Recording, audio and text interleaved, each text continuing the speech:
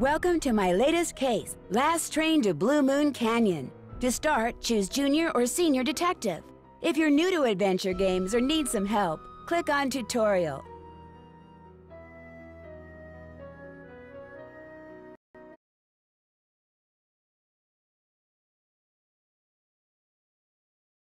Dear Hannah, here I am at the railroad station along with a handful of other detectives about to board a train bound for who knows where. The only person who knows where we're going is Lori Gerard. That's the young woman who invited everyone. Actually, she didn't really invite me. She invited Frank and Joe Hardy, and they invited me. And I've always wanted to join forces with the Hardy boys. I just hope this doesn't turn out to be another one of Lori's silly attempts to grab publicity. Some people can be a little too rich and a little too famous for their own good. All aboard! Wish me luck. Love, Nancy. Well, people, now that our little orientation tour is over, let's get started. Okay, I, again, am Lori Gerard, and the first thing I want to do is thank you all for coming. John Gray, I am so thrilled that you're taking time out from that TV show of yours to do some ghost hunting here with us. I mean, Ghost Chasers is like the best cable show ever. And Charlena Purcell, I cannot tell you how much I adore those romance novels you write. Your characters just seem so real. And all that stuff you know about the Old West, you are just awesome. And Tino Balducci, only the most famous police detective in the country. And then there's Frank and Joe Hardy. They're amateur detectives. My dad and their dad are old friends. And you must be the other amateur detective, their friend, Natalie? Nancy Drew? Whatever. All right, I'll bet you're wondering where we're going. Well, we're going to Copper Gorge, Colorado. Why?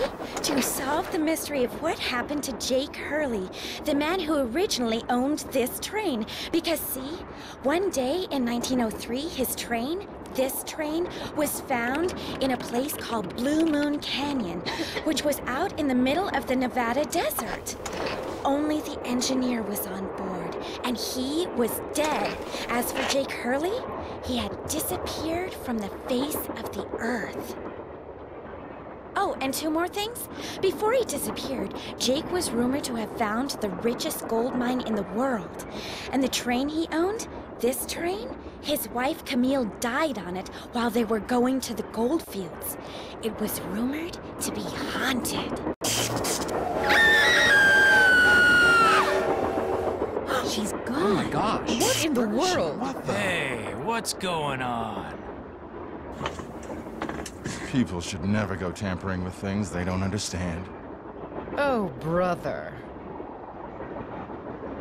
It's okay. Everybody just stay calm. No need to panic. I'll get to the bottom of this. Well, Nancy, you're up on all that social etiquette stuff. What are you supposed to do when your hostess vanishes into thin air? If I don't seem concerned, it's because I'm not. Lori Gerard is a young woman whose only goal in life is to be famous. She craves attention and habitually uses her father's considerable wealth to get it. So you think her disappearing like that is just some kind of publicity stunt? I just think she couldn't resist showing off in front of all of us minor celebrities. What was your name again? Nancy Drew. You and I have actually met. Sort of. I called you not too long ago when I was at Shadow Ranch. You gave me some information about Dirk Valentine. Ah, Nancy Drew. You don't remember me, do you? No. What else do you know about Jake Hurley? Psst, Nancy! Come here! Excuse me for a second.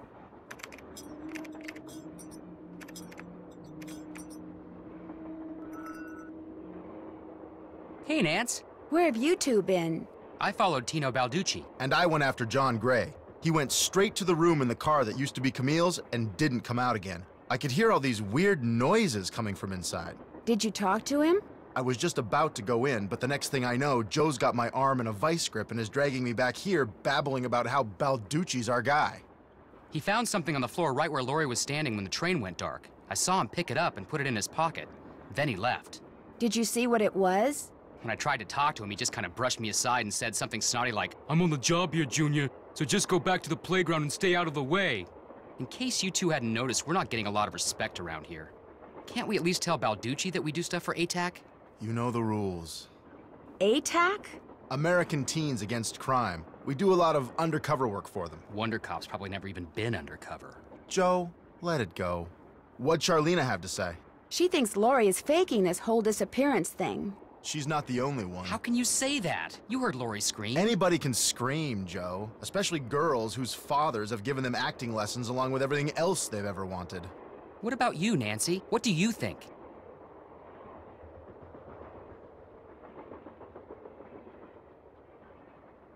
I kind of agree with Frank. You've got to be kidding.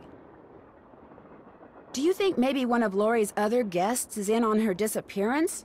It's certainly possible. From the way she talked, it didn't sound like she knew any of them. Maybe that's what she wanted us to think. Or maybe that's what one of them wanted her to think.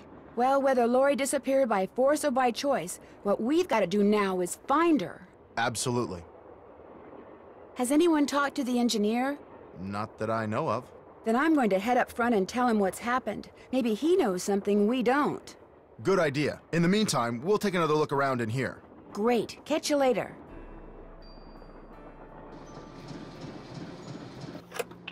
Engineer, what do you want? Hello, I'm one of the passengers, and I just thought you should know that Lori Gerard has disappeared.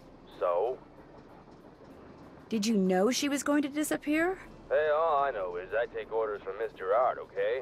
Right now my orders are to get this train to Copper Gorge non-stop. And until Miss Gerard tells me otherwise, that's what I'm gonna do. But Lori may not even be on the train anymore.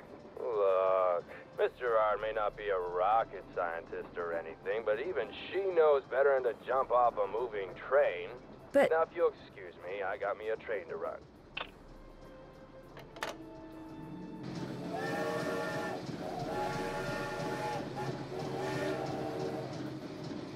A square and a duck.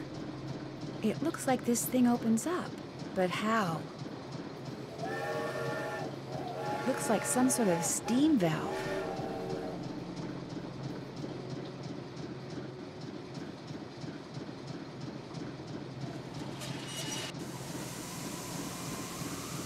Uh-oh, that doesn't look good.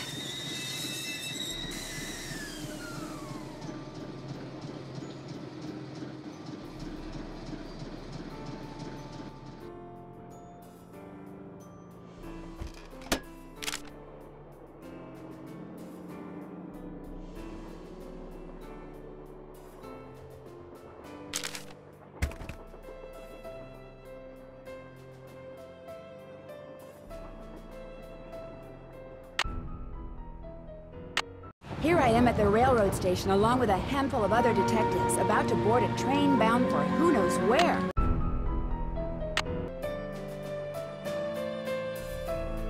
It looks like there's something behind this painting, but I can't seem to move it.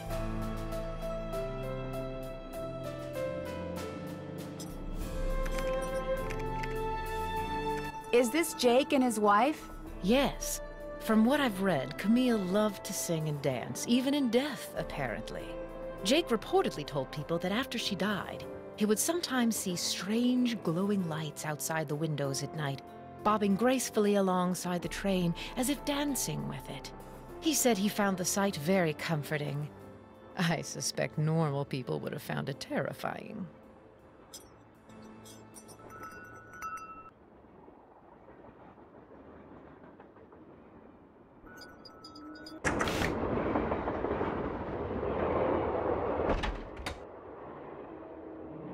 Pretty. Looks like some kind of gemstone.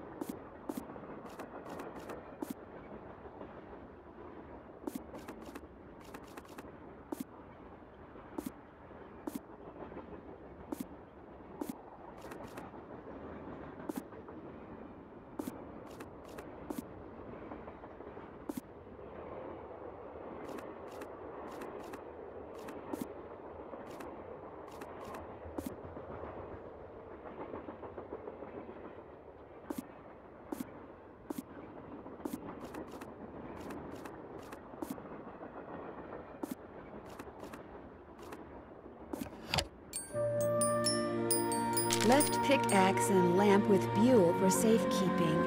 To open what's closed, lead is the key. Or is it lead is the key?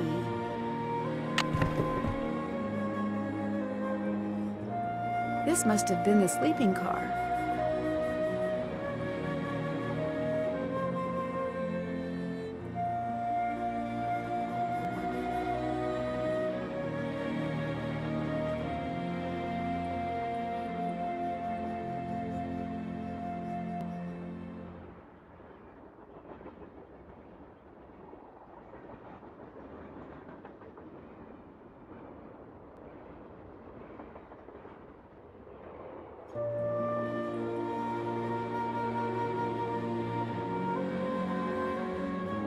I need 4 numbers to unlock this, and there's, what, 10,000 possible combinations?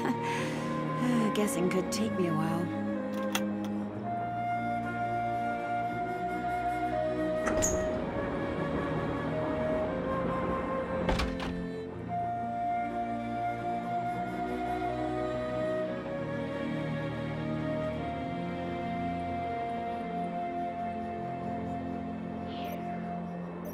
Hi, you're that Nancy person. How you doing? John Gray.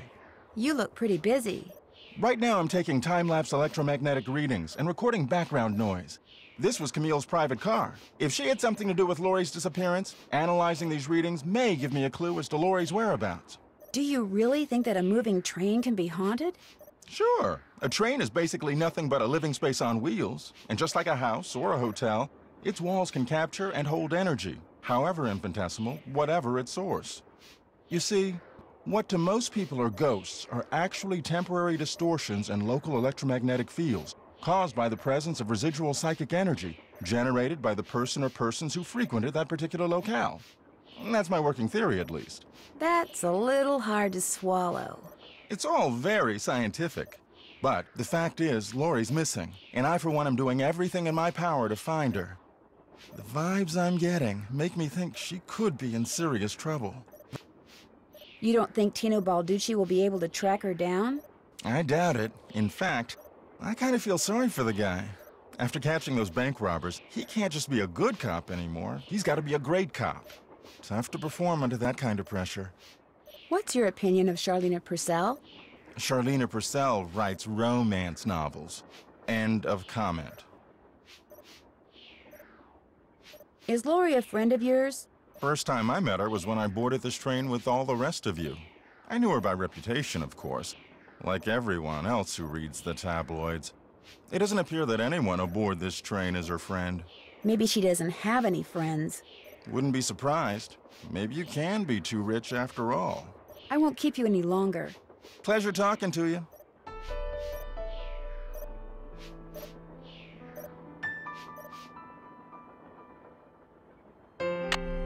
The Little Book of Samplers.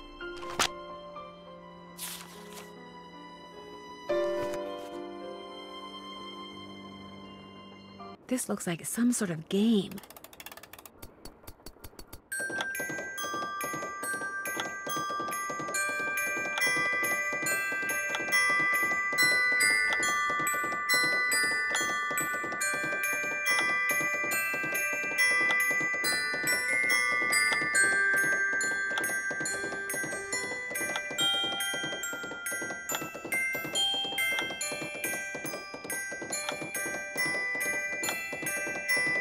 I did it!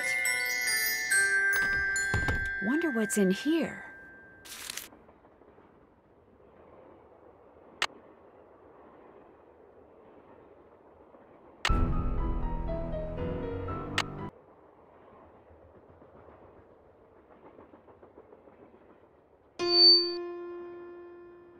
Don't do that, please! Those microphones I set up over there are very sensitive. Just about took out my eardrums. You can play that thing when I'm done. I'll let you know when that is, all right? Okay.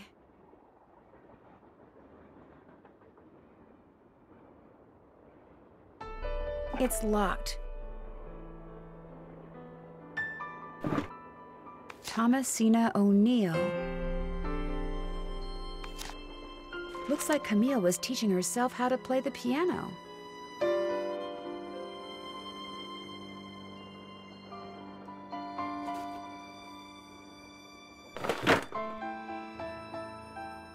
I wonder what's under here, and what the deal is with those weird-looking bolts.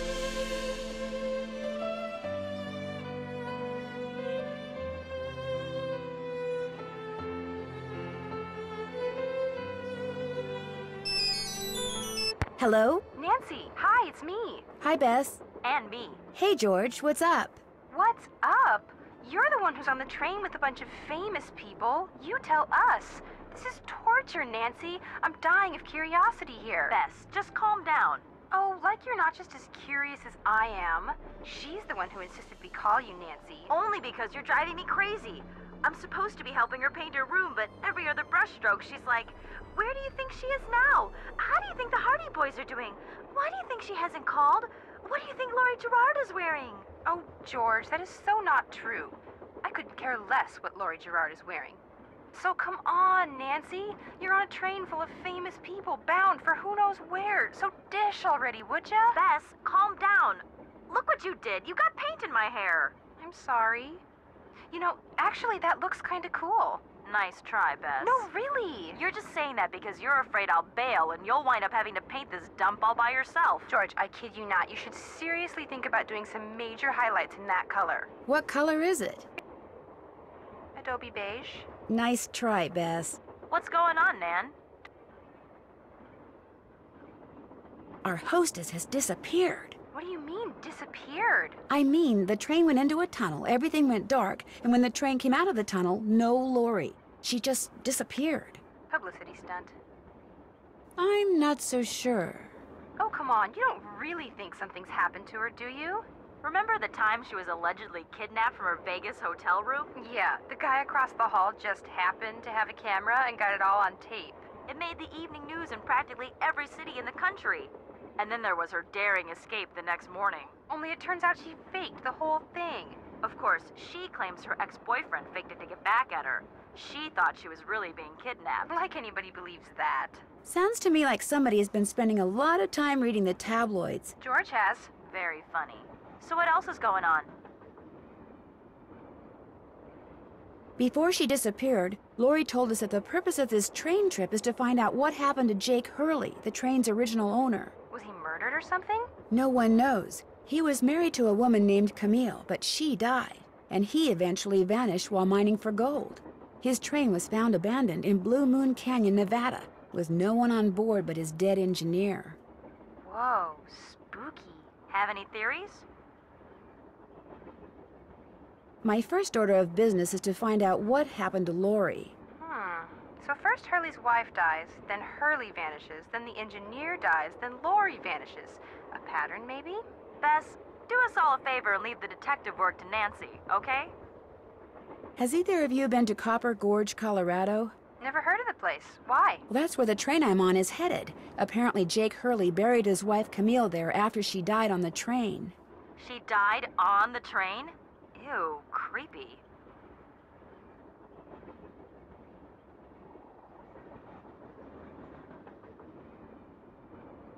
Jake used to see strange lights at night bobbing alongside the train and thought it was Camille dancing.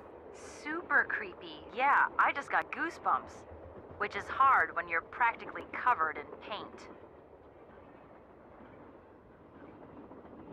I better go. We'll be right here. Yeah, washing the paint out of our hair.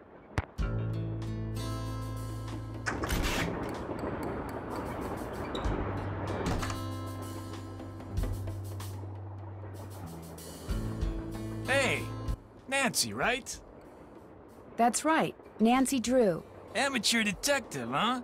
Ever thought about becoming a real detective? You know, like me? You mean become a police detective? No, I never have. It's a great job, you know. I love it.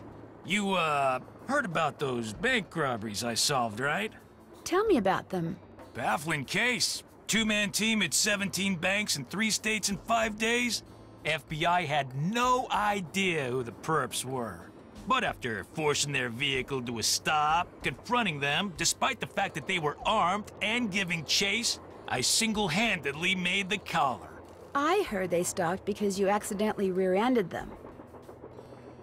You heard wrong. You see, Nancy, when somebody does something really remarkable in this country, the first thing everybody else does is try to tear them down. Reporters, late-night comedians, even some of my fellow officers, all have been spreading vicious lies about me. Why? Because they've never done anything remarkable in their sorry little lives, and they're jealous. Anyway, you should look around in here. Lots of interesting stuff. This was Jake's private car, you know. I understand that you found something on the floor in the dining car. Yeah, at first I thought it was an old coin, but it turned out to be some kind of slug. Do you think it had anything to do with Lori's disappearance? Nah. Probably been lying there for 100 years. May have served a purpose back then, but now, worthless. May I see it? Sure. In fact, here, keep it. Wear it around your neck or something. That way, when people ask you where you got it, you can tell them Tino Balducci gave it to you. The Tino Balducci. Oh, thank you. What else can I do for you? So, what do you think happened to Lori? Well, she could have been kidnapped. She could have been tossed off the train. She could be hiding from us. But I obviously won't know which until I've gathered all the facts. So, you're gathering facts? Of course. It may not look it because that's my style. I'm a low-key kind of guy. But hey, don't worry. I'll know the facts when I know the facts. The truth can't be rushed, you know. Thanks for your help. Anything for a fellow detective.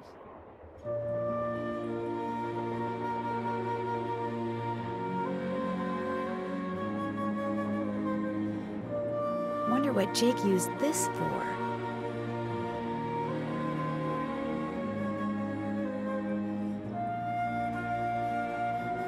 Another gemstone.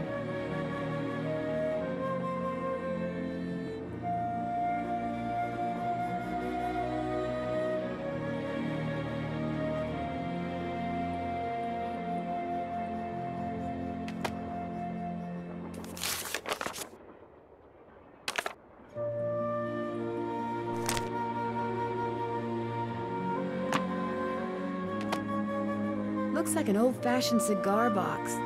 Wonder why it's locked. And what does AG mean?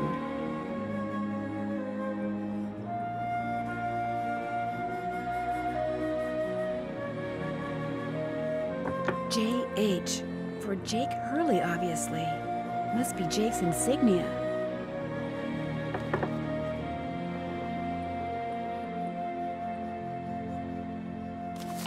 Eliza Sandberger.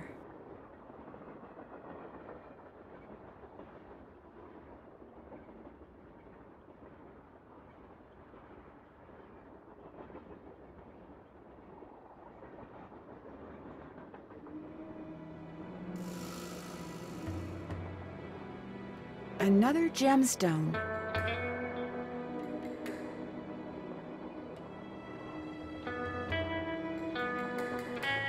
An old scale.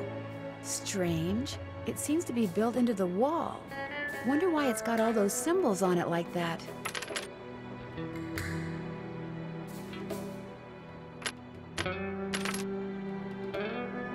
It's locked.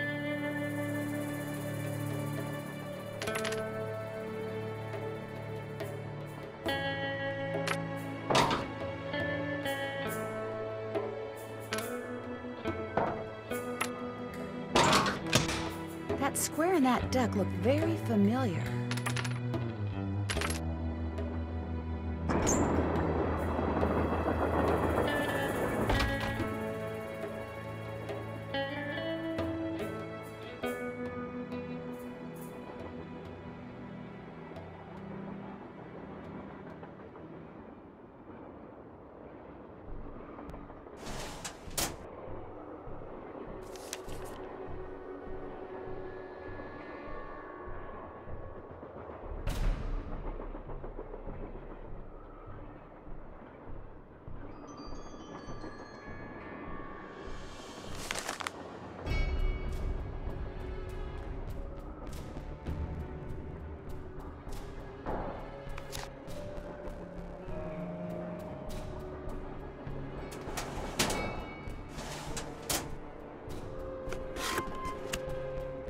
Looks like to make this thing, whatever it is, I'm going to need a spyglass, a pickaxe, and a lamp.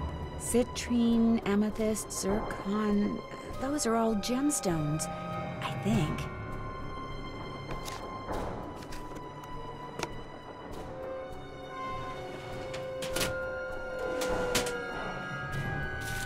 Silver.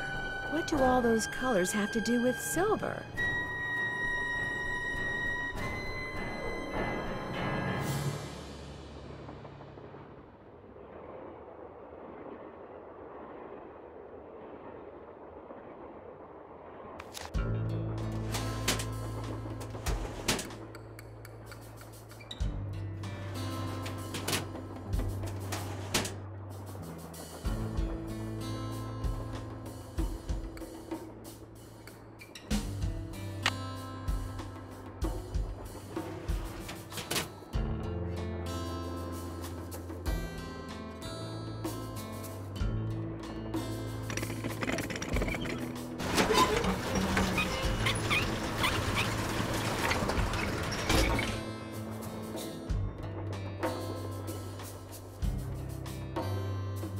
I need a lamp. I need a spyglass. According to that diagram I found, those 6 gemstones are supposed to go in these 6 holders, but I have no idea which one goes where.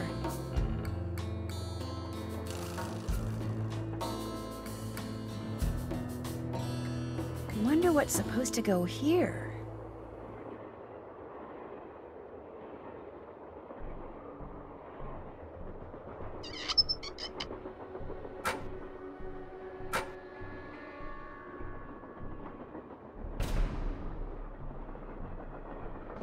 Looks like I need to enter 8 letters into this thing. The question is, which 8 letters?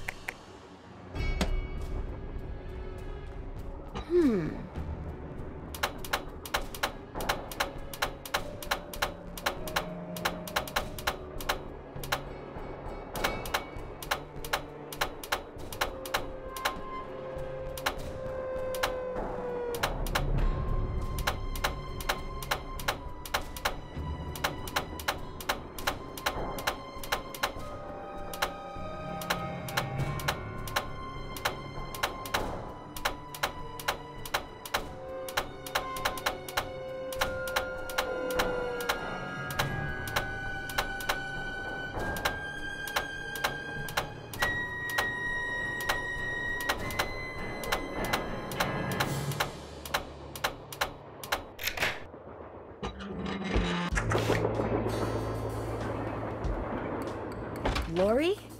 Oh my gosh! I never thought you'd be the one to find me. No offense. Nadine? Nancy. Nancy Drew. Well, as you can see, I wasn't really spirited away by ghosts or anything.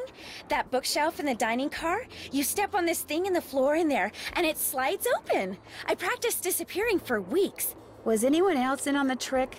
Just the engineer, and all he did was keep his mouth shut. See, here's the deal. My dad wound up with this train when he bought out NORAM Shipping. They'd been storing it in this old warehouse outside St. Louis for so long that everybody had just forgotten about it. Anyway, after like mass begging on my part, Dad had the train restored to working condition and got me an engineer and track permits and all that other stuff until finally, here we are, on our way to find out what happened to Jake Hurley. I think you were going to explain why you kidnapped yourself. Oh, right. Well, see, I was one of the first people in like 100 years to set foot on this train, okay? Everything was just the way it was when Jake disappeared. Except, I also found this. It's a letter that Jake wrote in 1901 to his niece back east. He was real paranoid about claim jumpers, which is why he never told anyone where his mine was. But he was also afraid something would happen to him and no one would ever know where it was. So he wrote this letter to his only living relative, Ruth Kensington. Here, take it. You want me to have it? Why? Because you found me. See, in that letter, Jake tells Ruth that everything she needs to figure out where his mine is on this train. He also warns her that his wife's spirit is on the train too, which kind of creeps me out. But the thing is, to find Jake's lost mine, we need the train. How do you know this Ruth person didn't find the mine decades ago? Mostly because I found that letter in the wastebasket. It was like she'd gotten so ticked off, trying to follow her nutty uncle's clues, that she finally said to heck with the whole thing. So you want me to try to figure out where the mine is? Uh-huh. As for the other people on board, if you want to show them that letter, go ahead. It's totally up to you. We're going to Copper Gorge because that's where Jake buried Camille, so I figured his mine might be somewhere around there too. But if you think we need to go somewhere else, you just let me know and I'll have the engineer take us there. How come you didn't try to find the mine yourself? Maybe I did. Or maybe I just thought letting other people try to find it would be a good excuse to throw a party. I like parties. How well do you know your guests? Well, I don't know you or those Harvey guys at all. Hardy. Frank and Joe Hardy. Whatever. I didn't know John Gray before this either, but I love his show, and I figured he'd jump at the chance to investigate an honest-to-goodness haunted train, and now that someone has finally found me, I can finally go meet him for real. What about Tino Balducci? I met Tino right after he got famous for solving those robberies. Inviting him here for this was a no-brainer. I mean, what an awesome detective. And those piercing eyes of his, you just know his mind's in there going 90 miles an hour. How well do you know Charlena Purcell? I just know her from her books, which are so good. In fact, I just started reading her latest one, The Moon Tells No Lies. See, what I'd really like to do is write romance novels. Everybody who knows me says I'd be really good at it. In fact, a while back, I sent Charlena some ideas, you know, just to see what she thought. And? She hated them. We'll talk some more later. Keep me posted!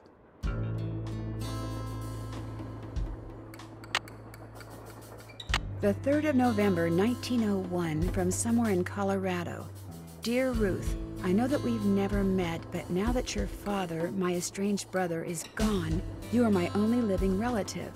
I am writing to you to tell you about my mine before I, too, depart this earth, and its location is lost forever. I cannot tell you outright where it is, lest this epistle fall into the wrong hands, but with the information which follows, and with my train, which shall be yours upon my death, I promise that you'll be able to find it. First, you will need a map. To obtain it, know that my travels have taken me all over this great country, to towns which can be difficult to find, to Calico, Silverado, and Central City, to Dodge City, Virginia City, and Tombstone. To locate the mine on the map, you'll need my projector. When it comes to placing the stones, you'll need to ask someone who holds a warm place in my heart. I have stored his name accordingly, but to retrieve his name, you'll have to give the dolls an order. This will require looking inside Camille's dancing shoes for the name of their maker, and wearing the shoes as you perform her favorite step on the dance floor. As for my beloved Camille, she has 4 words for you, words which, when translated into numbers and used in combination, will help power my projector. But alas, she's taken them with her to her grave. So go to Copper Gorge, Colorado, and pay your respects, and let some of her goodness rub off on you. I promised Camille that this train would always be her home. In return, she promised to never leave, and indeed she never has. People say I'm crazy, but I've seen her, and heard her, and feel her presence on the train even today, 20 years after her untimely death. So above all else, my dear niece, let nothing happen to my train. It holds wonderful things. Kindest regards, Jake Hurley.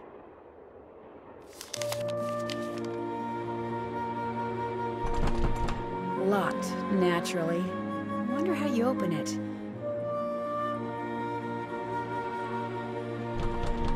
Wonder how you're supposed to get this open. Looks like a dance floor, maybe? Darn, the name of the shoes is so faded I can't tell what it is. Maybe Bess and George can help me figure out who made them.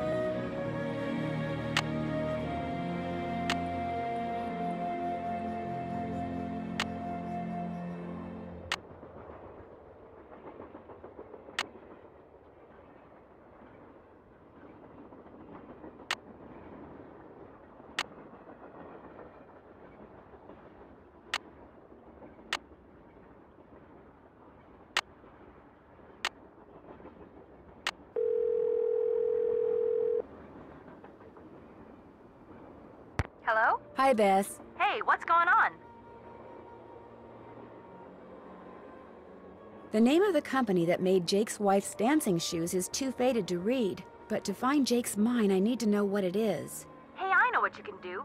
Take a picture of them with your cell phone, then send it to us, and we'll check them out for you. But I thought you guys had to paint Bess's room. Boring. Besides, we're going to have to take a break soon because we're almost out of paint. Probably because Bess has gotten more on me than she has on the walls. Anyway, send us a picture of the shoes via cell phone as soon as you can. Actually, I already sent you a picture of the shoes. Well then, hey, we're on it. Ah, you guys are the greatest. I know. Need anything else? I get the definite feeling Laurie Gerard has a thing for Tino Balducci. I saw him on TV once. He is very cute. Laurie thinks he's the world's greatest detective. And you don't? I think he thinks he is. I think the only reason he's famous is because he looks good on camera. Well, I think you two are being way too hard on him. Just because he's good looking doesn't mean he can't also be smart. In fact, maybe Balducci tries to look incompetent on purpose. You know, to give the bad guys a false sense of security so it's easier to catch them. Ever think of that? No, Bess, I never did. Well, there you go. I better go. We'll be right here.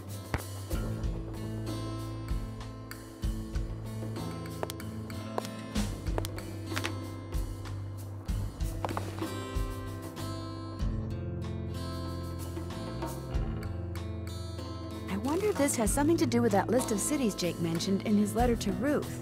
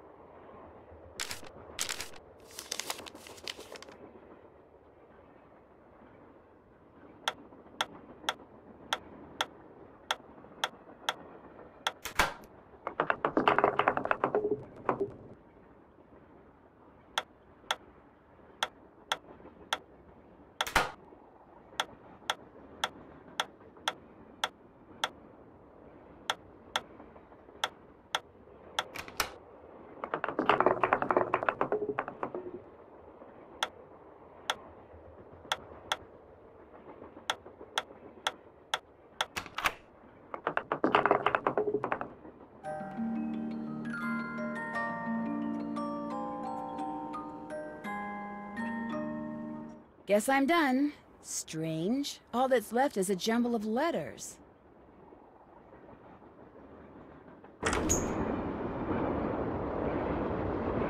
That must be the projector Jake mentioned in his letter to Ruth.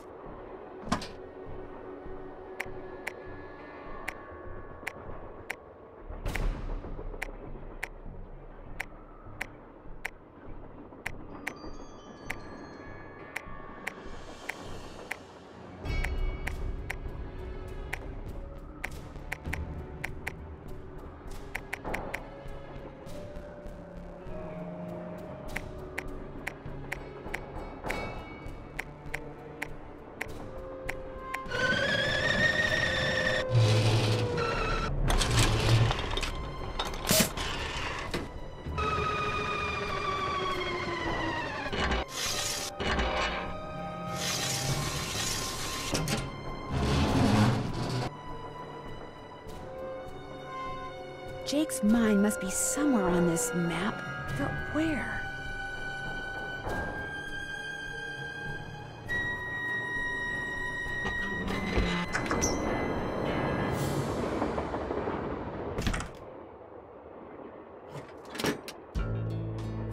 I can use this to open that grate I saw in Camille's car.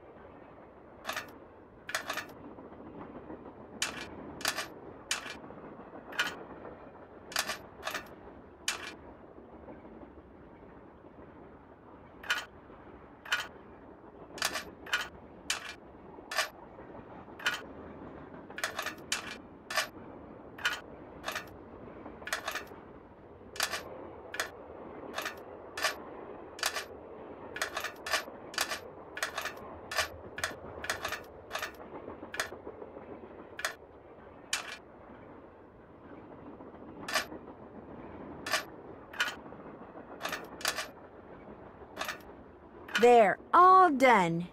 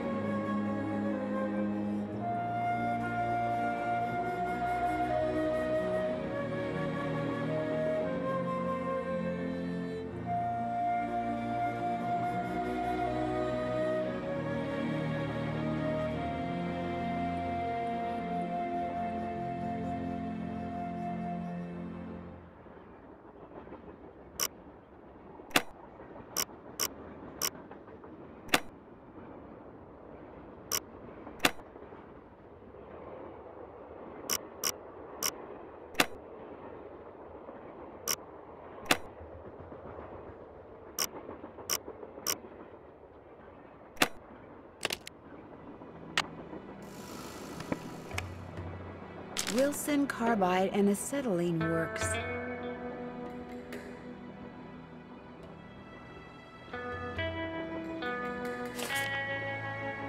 Always your friend, Thomas Wilson. Looks like a pattern for some kind of dance step. Maybe I'd better keep this.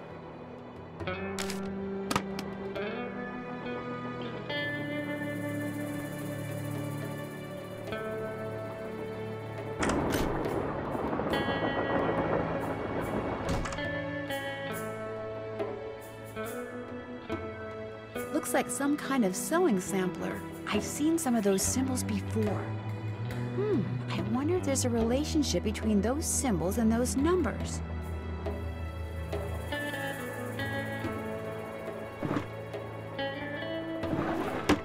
That tool I saw in the caboose. I bet that's what you use to unscrew these bolts.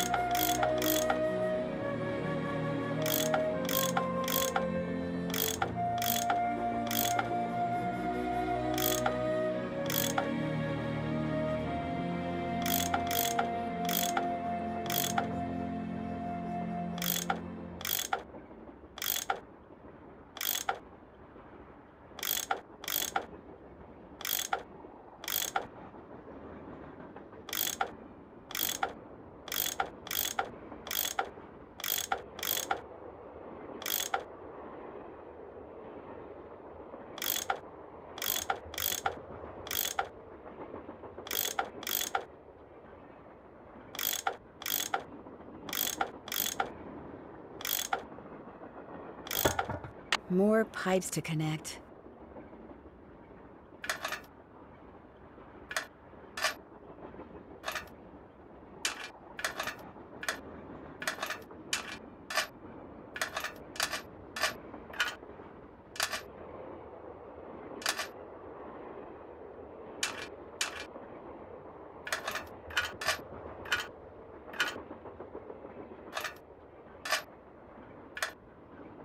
Here we go.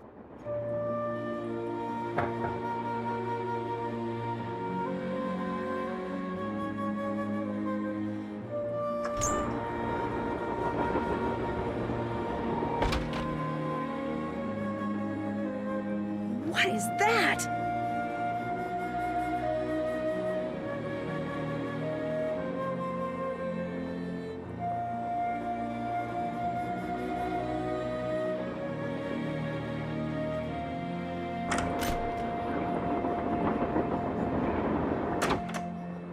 Nancy, what's with the Cheshire Cat grin?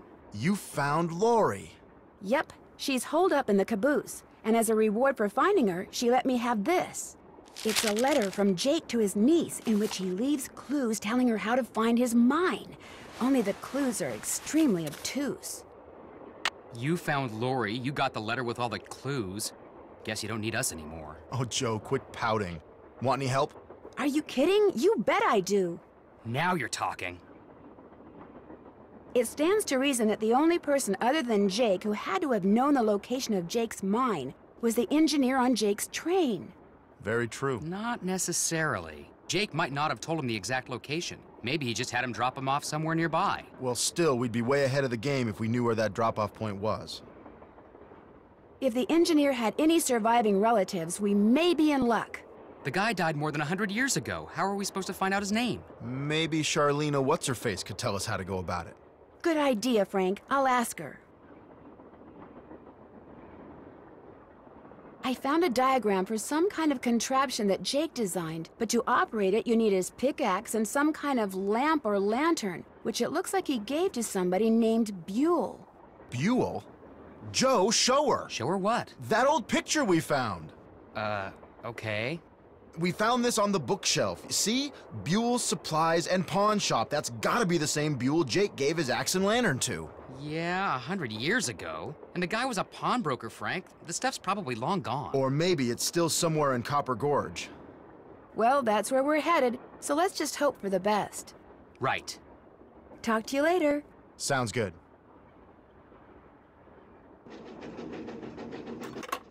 Engineer, this better be Miss Gerard. Well, actually... Forget it.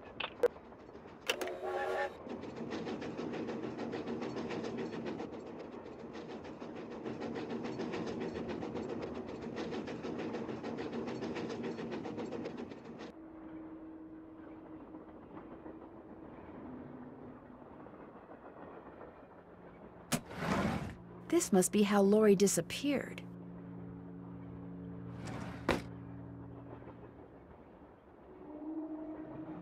Sadie Crawford.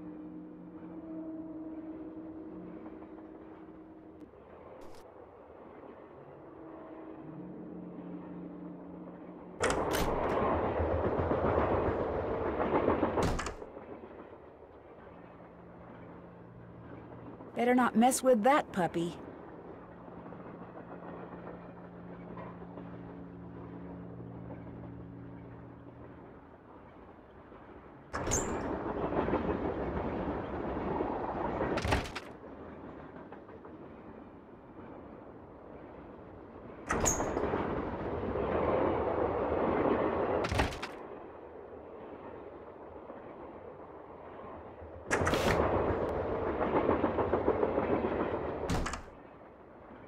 Whoa!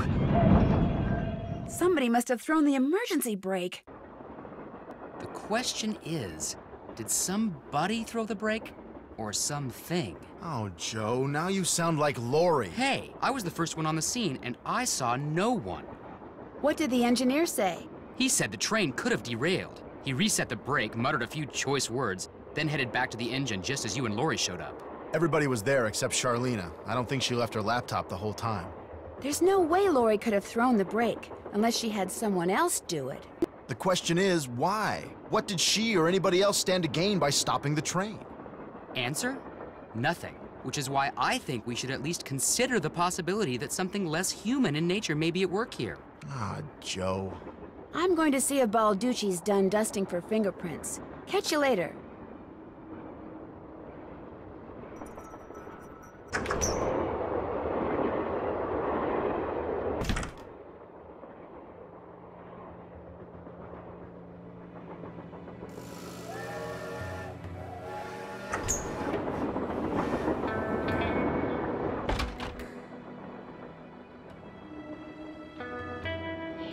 What's up? I found Lori safe and sound in the caboose, so I guess those vibes you got about her being in serious trouble were wrong. Strange. My vibes are never wrong. What's even stranger is I'm still getting them. So maybe they're not about Lori. Maybe they're about you. I'm confused. Are you a scientist or a psychic? I happen to be both. What's commonly referred to as psychic phenomena is all a matter of energy. Just because we don't know where that energy is generated or how to measure it yet, doesn't mean that it doesn't exist.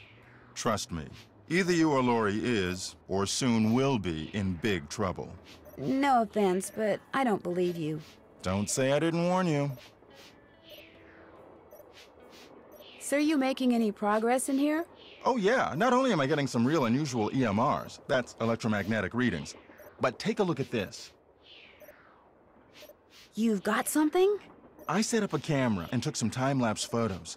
Sometimes I was in the room, sometimes I wasn't, but somewhere along the line, I managed to get a shot of Camille. Where? You don't mean that little blob, do you? Yep, that's Camille. Okay. You're skeptical. That's cool. Just remember, the key word when it comes to ghostly phenomena is energy. That blob is the result of Camille's residual life force, spirit if you will, reacting with the chemicals in the photographic paper. Couldn't it just be a flaw in the photographic paper? Okay, it could be that too, but it's not. Trust me. I saw a bunch of weird glowing lights outside the window of the sleeping car. Really? Actually, I'm not surprised. Charlena said Jake Hurley used to see them too, only he attributed them to his dead wife, Camille. They're probably some form of piezoelectricity. See, my guess is quartz crystals in the ground are being compressed as the train passes over them, and the resulting voltage, called piezoelectricity, is manifesting itself as glowing lights, probably because of some quirk in the train's shape or in the composition of the metals used in its construction. It was custom built, remember. So it's a natural phenomenon, not a ghostly one? Take it from me. Old Mother Nature was capable of some pretty scary stuff. Well, I'll catch you later. Goodbye.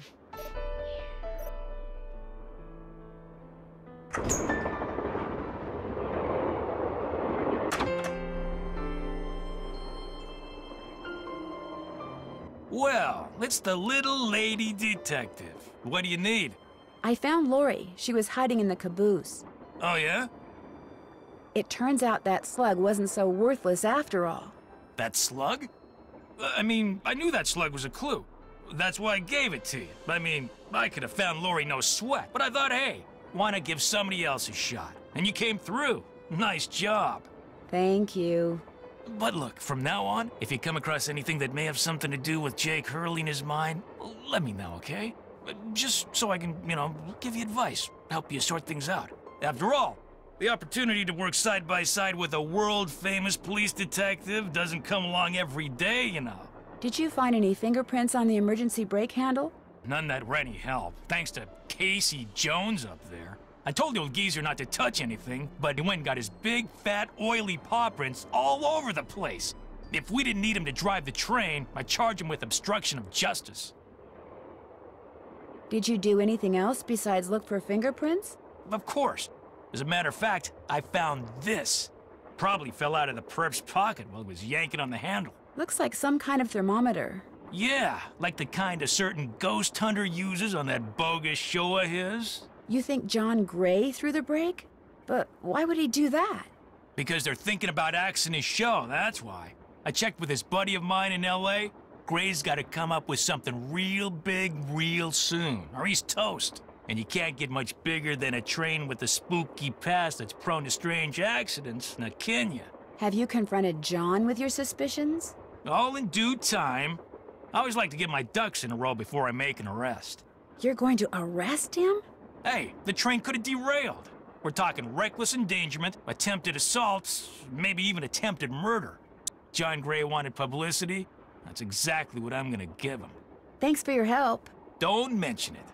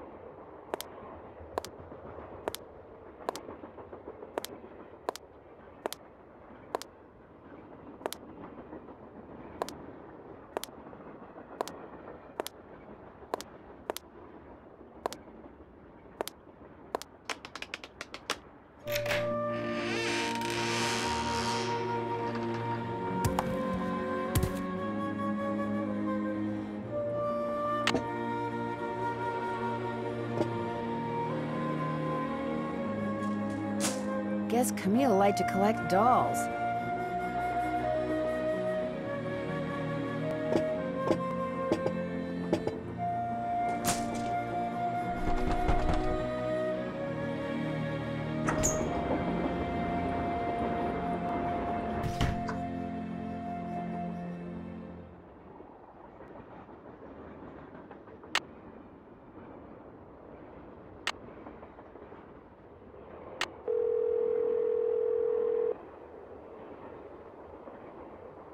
Hello? Me again. Just checking to see whether you were able to find out the name of those dancing shoes yet. Your wish is our command. But hang on to your hat. The name is a real mouthful. The shoes were made by Chaussette Chateauyantes. Chaussetoyantes. That's French for shimmering socks. Apparently, if you were into dancing in the 1870s, that was the company to get your shoes from. Chaussette Chateauyantes. Got it. Thanks, guys. Thanks for letting us help. I discovered this cabinet full of old dolls in the caboose. Old dolls make my skin crawl. Whose were they? They belonged to Jake's wife, Camille. Jake mentioned them in his letter to his niece. They could have been Jake's, you know. I mean, they never had a child of their own, right? So maybe after Camille died, he went a little bonkers. Oh, Bess. Hey, I'm just trying to think outside the box here, okay? Something it wouldn't hurt you to do from time to time, little Miss No Imagination. You know, maybe I'll just put this paintbrush down, walk out that door, and let you do this all by yourself. No! You've got to keep painting. If I don't get this done by tomorrow, I'll be grounded for a month. I was just kidding about your imagination. It's wonderful. You're wonderful. Very, very wonderful. That's more like it. I better go. Let us know what happens.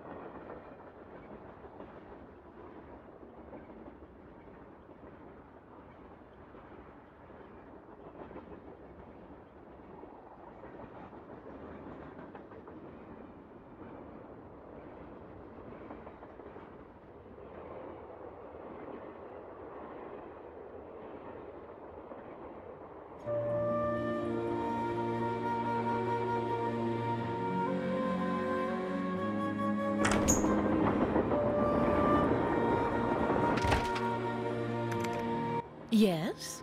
What are you working on? I'm writing my next book. I'm on a deadline, so until I write those two most wonderful of all three-letter words, the end, everywhere I go, my laptop goes, and every chance I get, I write. I found Lori. She's in the caboose. You were right. She disappeared because she wanted to see which of us would find her first. And you won. Congratulations. What else do you know about Jake Hurley? You know, the man who originally owned this train? Wealthy, imaginative, adventurous, stubborn, egocentric, and most importantly, he was smitten at the age of 35 by a young French woman named Camille Voulet, who died about a year after they were married. Where was he from? East Coast, Philadelphia, I think. His parents were British aristocrats.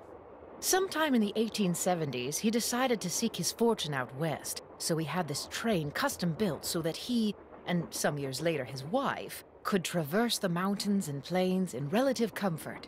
So he went west and became a miner?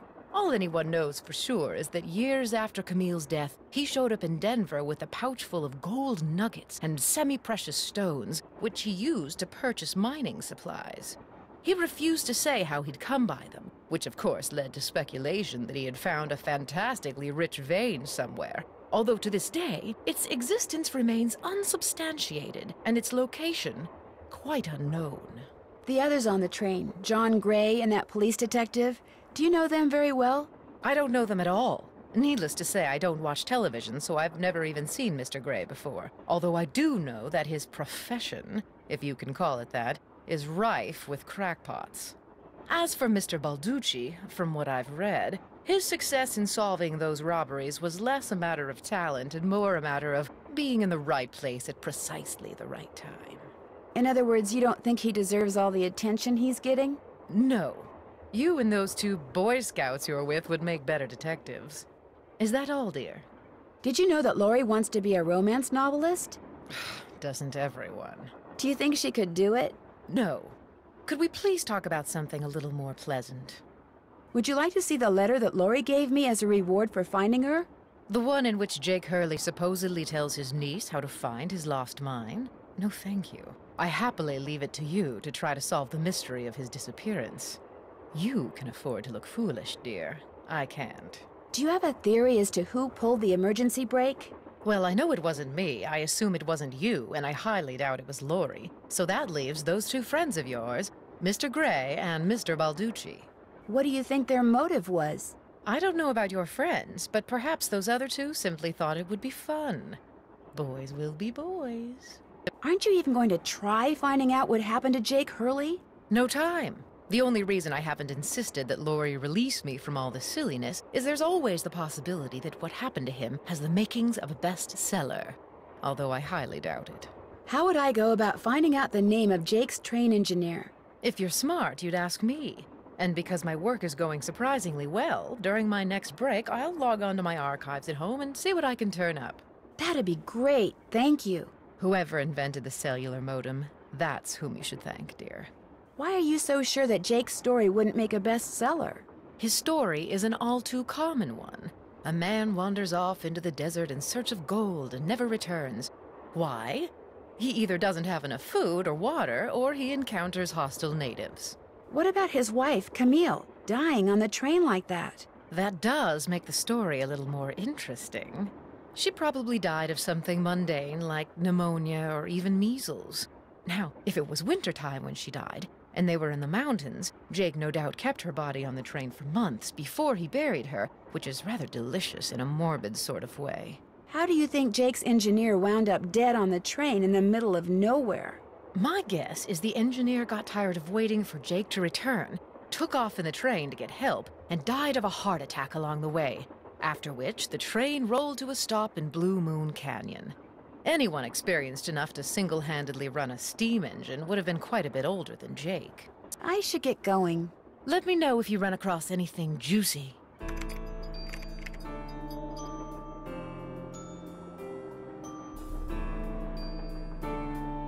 Nancy, you missed it. Missed what? The argument of the century. Joe, he's exaggerating. Aw, come on, you heard him. They were ready to tear each other to shreds. Who? Charlena and Lori. All we heard was the tail end of it, and unfortunately, we really couldn't make out what they were saying. So you don't know what they were arguing about? No. But whatever it was, both of them were absolutely out of their minds, livid. And it would probably be a good idea to find out why. Let me look into it. I'll talk to you later, okay? You know where to find us.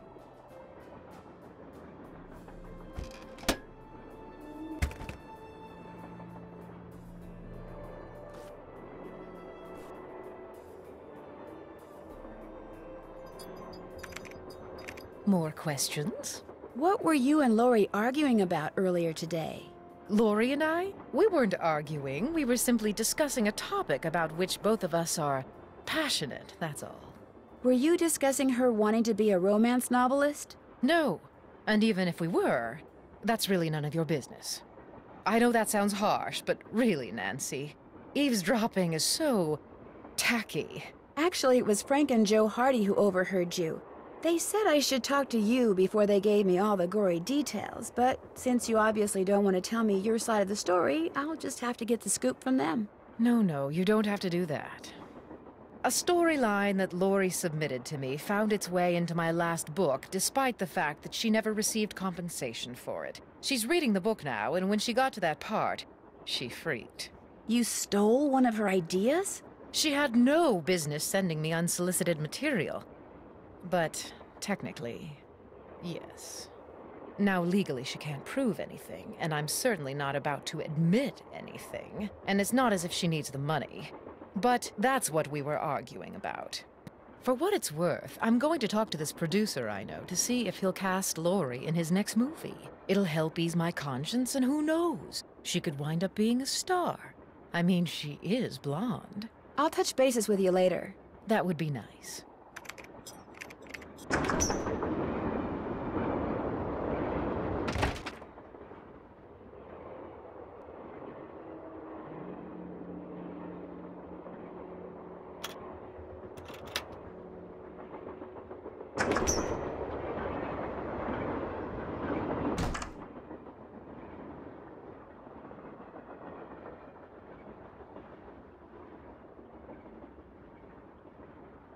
It's locked.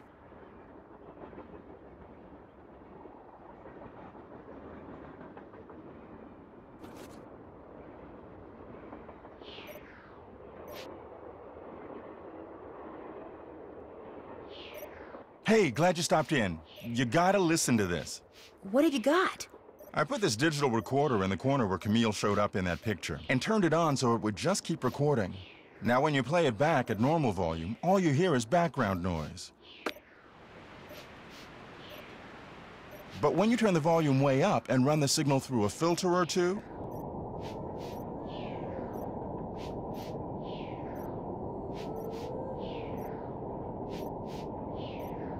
hear that? I hear something. It kind of sounds like a woman singing. Not just any woman. Camille. So be careful what you say in here. She's listening. Are you by any chance missing a small digital thermometer? Yeah, as a matter of fact, I am. When I went through the box I'd packed them in, that one over there, I came up one short. I was hoping to set up at least 6 in here so I could check for cold spots. How did you know I was missing one? Because Tino Balducci found it by the emergency brake handle when he was dusting it for fingerprints, and now he thinks you're the one who pulled it. That's ridiculous. I didn't have any reason to pull the emergency brake. Have you been in this room the whole time you've been on the train? Of course not. I made a couple of trips to my compartment in the sleeping car to get more equipment. But did I get an overpowering urge to pull the emergency brake while I was there? No. Any truth to the rumor that your show's about to be canceled? Newsflash, my show was canceled. Happened last night. But what nobody knows yet is that it's been picked up by a major TV network. Not only am I still on the air, but I'm sitting prettier than ever. Any other questions? Thanks for the chat. Come back anytime.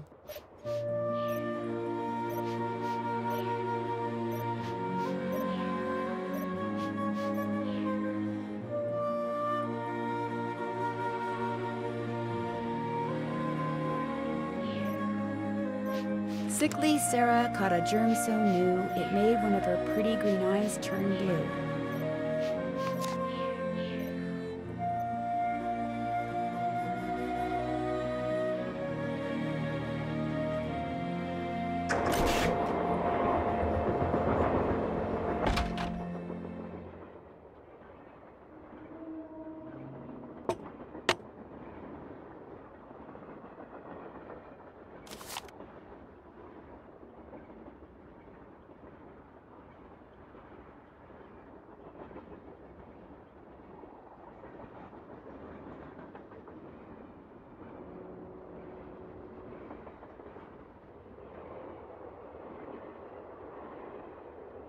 That looks just like the stuff John Gray has his thermometers packed in.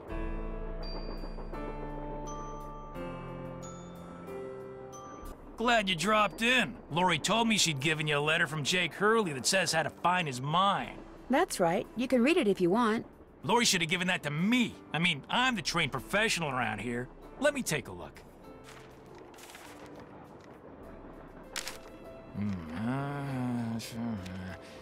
I've seen enough. 2 words. Useless. Those are just the rantings of a guy who spent way too much of his life swirling mud around in pans under the hot sun. 5-star nut job. Lori says she found this letter in a wastebasket. Exactly where it belongs. How did you and Lori meet? We met at a party in New York. Nice girl. Not a lot upstairs, but nice girl. Did you two go out? Nope, no, never went out. No. Have you had a chance to talk to Charlena Purcell? Now, why would I want to do a thing like that? You don't like her? I can't stand those sappy books she writes.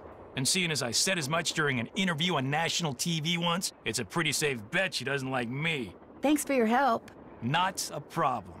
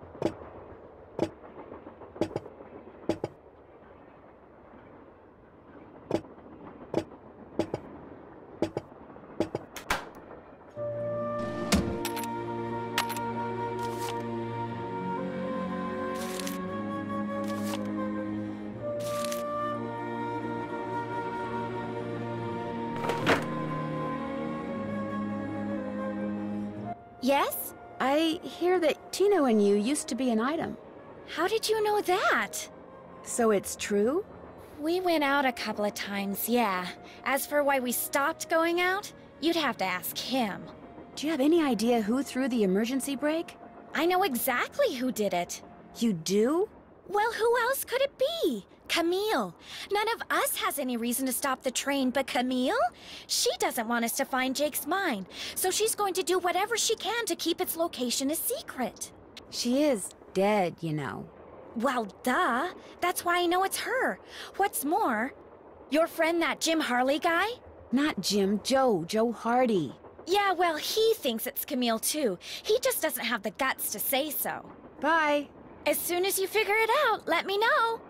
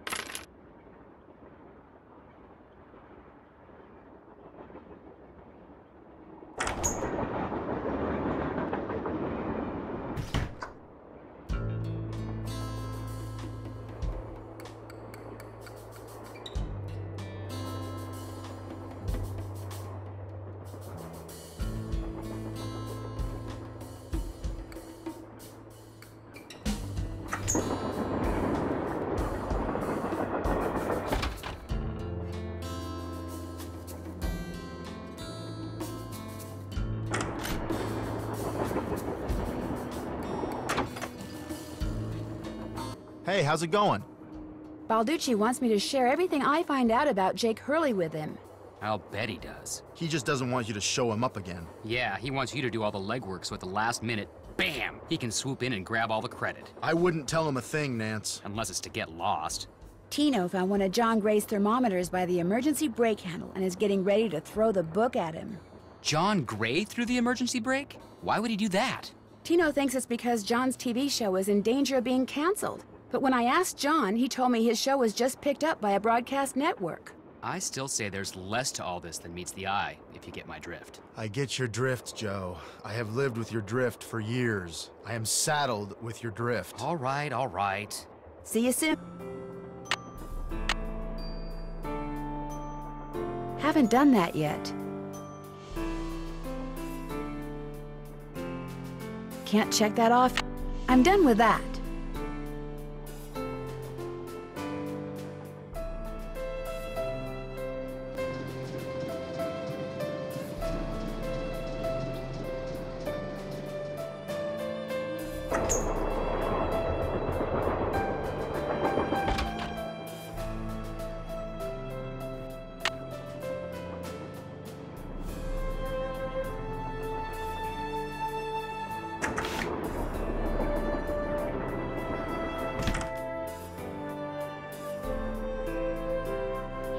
What's up? I'll let you get back to work. Goodbye.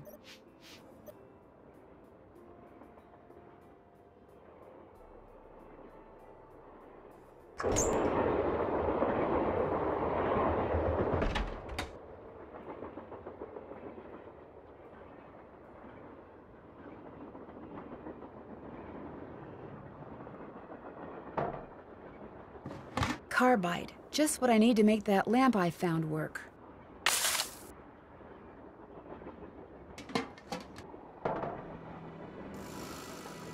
That could be one of the gems I need. Maybe Tina will let me take a closer look. What's going on? Have you talked to John Gray? The ghost guy? Total quack. Only reason I talked to him would be to arrest him for fraud. Do you think I could take a closer look at that cougar statue? What, that cigar clipper? Go ahead, take a look.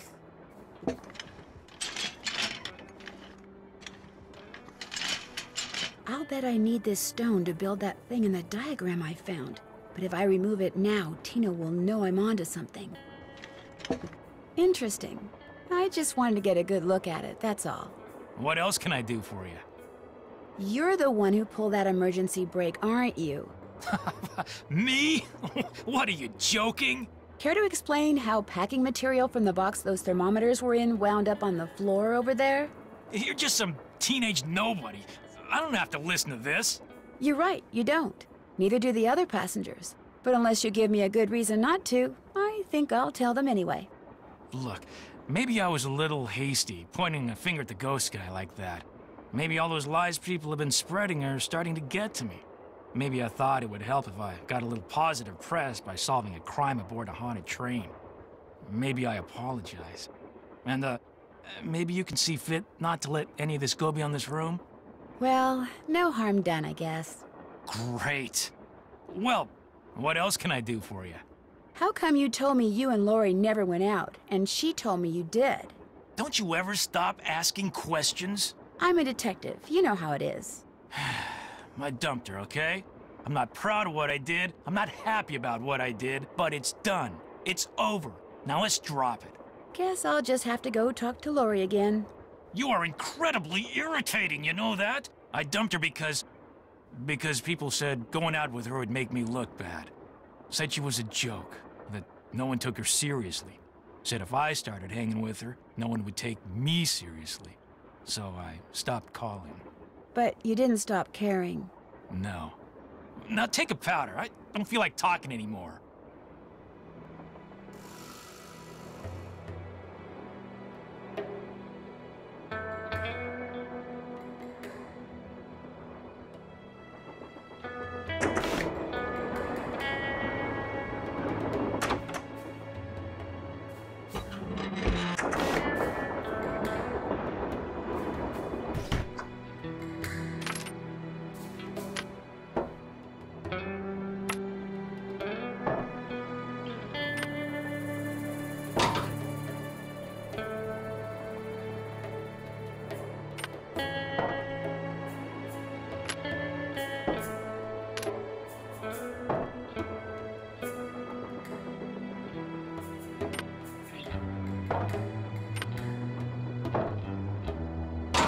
With any luck, I just opened the stove in the dining car.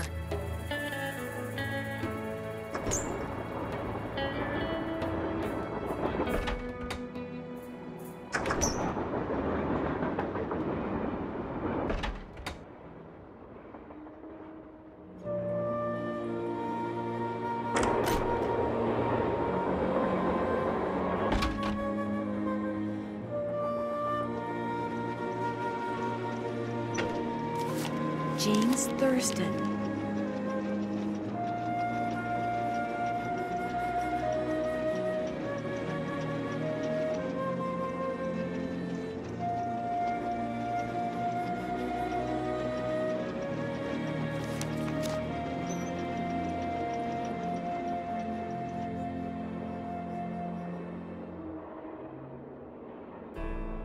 Hey, how's it going? I think I know the name of Jake Hurley's engineer. James Thurston. Great! What else do you know about him? Well, nothing. Good. Good? Yeah, finding out more about him will give us something to do. We'll look into it. See you soon. If you need anything, just let us know.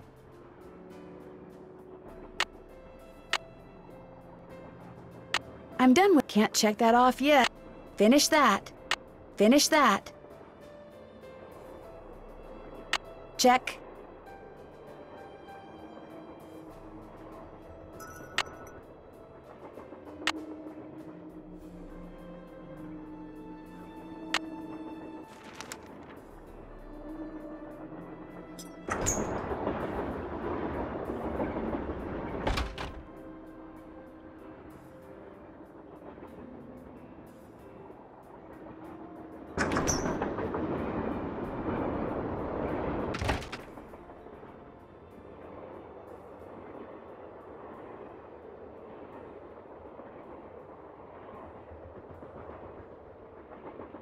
It's locked.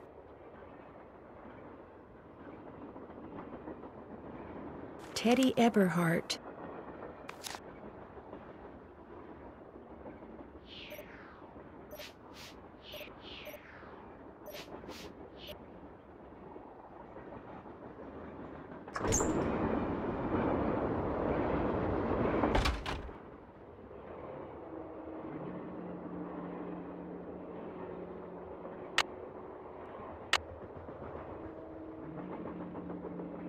I'm done with that. Finish that. Check. Finish that. I'm done with that. I'm done with that.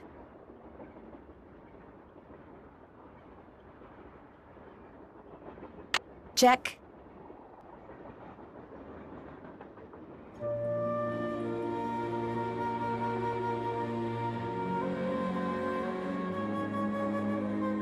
I can't stay mad at a fellow detective. What do you need? What do you think happened to Jake Hurley? He probably died trying to work that mine of his all by himself. But I'll let you in on a secret. I'm onto something that could crack this case wide open. You know where the mine is? Sorry, can't go into detail. Let's just say that thanks to yours truly, what happened to Jake Hurley won't be a mystery much longer. It's been great talking to you. Anything for a fellow detective.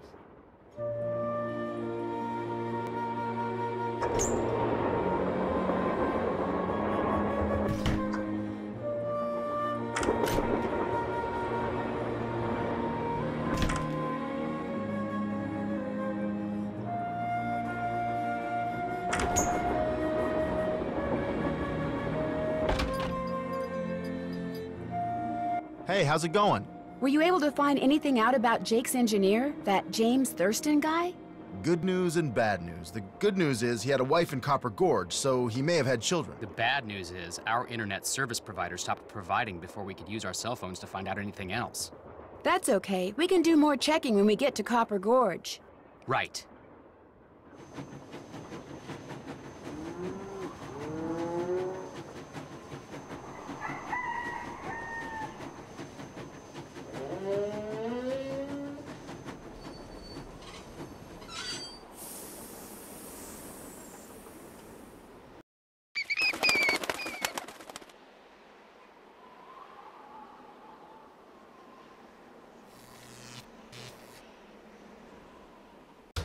Hey there! Welcome to Buell's Old Time Taffy House. Come on over here. Welcome, stranger.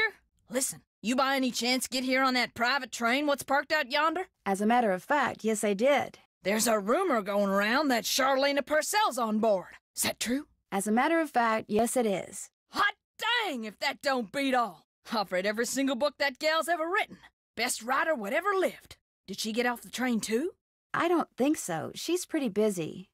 Charlena Purcell herself right here in Copper Gorge, breathing the same air as me. Hot dang! Well, welcome, little missy. Go on in and take a gander at what life was like during the heyday of Copper Gorge whilst you sample some of our delicious homemade saltwater taffy. Sample? As in free sample? Some taffy on a stick'll cost you 2 tokens, which you can get by winning both those games over there. How much does it cost to play them? Well, ain't you the little penny pincher? Fact of the matter is they're free. Less you go messing with the artifacts I got in here.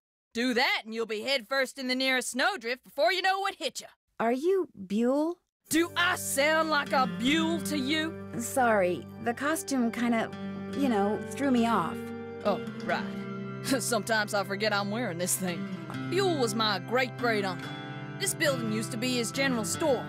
During the glory days back in the 1880s, he commenced a pawnbrokering, so the miners Copper Gorge was crawling with back then could raise some cash to pay for grub and tools and such. But pretty soon, the mining boom went bust, and there was Uncle Buell, stuck with a whole store full of junk. Only it wasn't junk to him. Debris from lost lives and broken dreams, is what he called it. Couldn't bring himself to get rid of it, so he passed it on to his kin. My great-granddaddy's the one who come up with the idea of turning the place into a tourist attraction. Pleasure talking to you. I'll bet it was.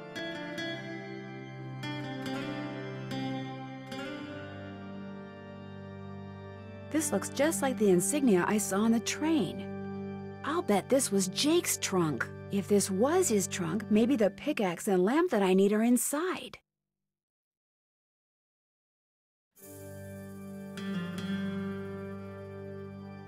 You still here? Do you know what's in that old trunk over there? Why? You ain't been fooling with it, have you? Oh no, of course not. It's just that I think it might contain a lamp and pickaxe that used to belong to a miner named Jake Hurley. Well, if it does, you can forget about him, 'cause it's locked. None of my kin have ever been able to figure out how to open it. Not even my cousin Alvin, and he went to junior college. So it's never been opened? Not since whoever owned it left it here. I'd really like to see what's inside it. Well, now, I certainly ain't gonna let you break it open if that's what you're getting at. Oh no, I would never use force, believe me. But in order to try to get it open, I would have to, touch it. Nope, sorry, not gonna happen, little missy. Unless... Unless? Tell you what, you get Charlene Purcell to come in here so's I can shake her hand, and I'll let you fiddle with that trunk till the cows come home. You know what? I've got a better idea. Now, what could be better than me coming face to face with the lady who writes the finest literature this here country's ever seen? Well, that's just it. If you were to just meet her, you'd have nothing to show for it. Afterwards, she'd go her way and you go yours, and that would be it. But if you were to, say, get her autograph, well, then you'd have something to hang on the wall and brag about.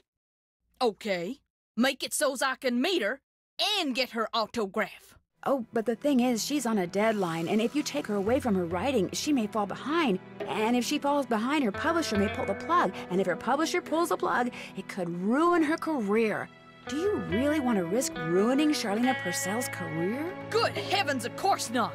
All right, you just get me Charlene's autograph, and you got a deal. Just make sure she uses my name. I want it real personal-like. You bet. And your name is? Fatima, with an F. None of that weirdo PH stuff. Okay, Fatima. I'll be right back.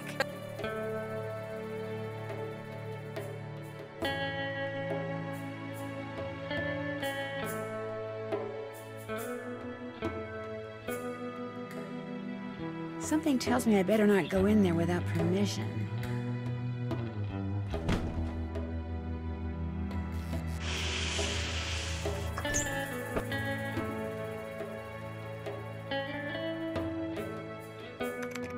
More questions? I met a huge fan of yours in town who'd really, really like your autograph. An autographed picture would be even better. Imagine that, me having fans way out here in the boonies. Well, I'm sure I have a picture around here somewhere. But what I don't have is a pen. Usually I just ask my assistant for one. I have a pencil here somewhere. A pencil won't do, dear. It has to be ink. See if you can borrow a pen from somebody.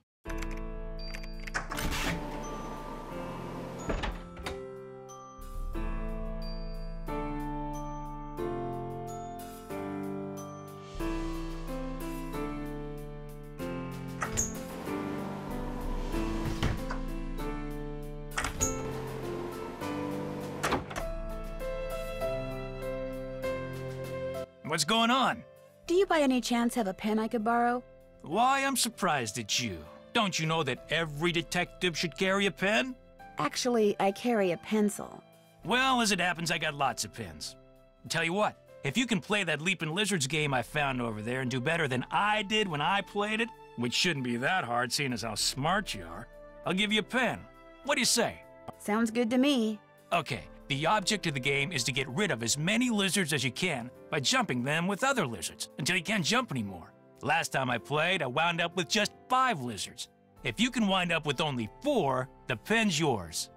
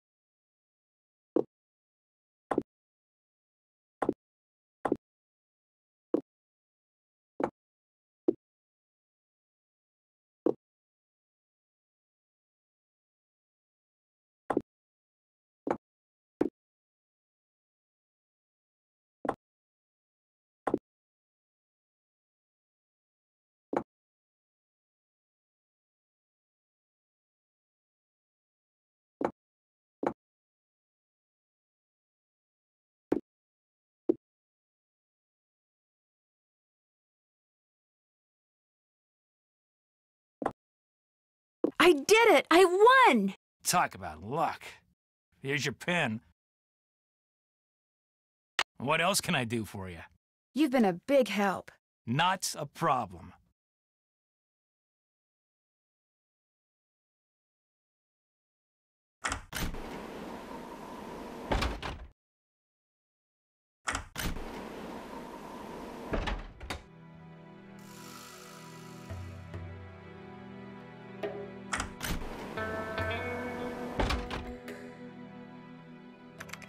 Have you found a pen so I can autograph that picture? I got it from Tino. You can keep it. If you could have it say, to Fatima, that'd be great. There you go. Anything else? Well, I'll let you go. All right, then.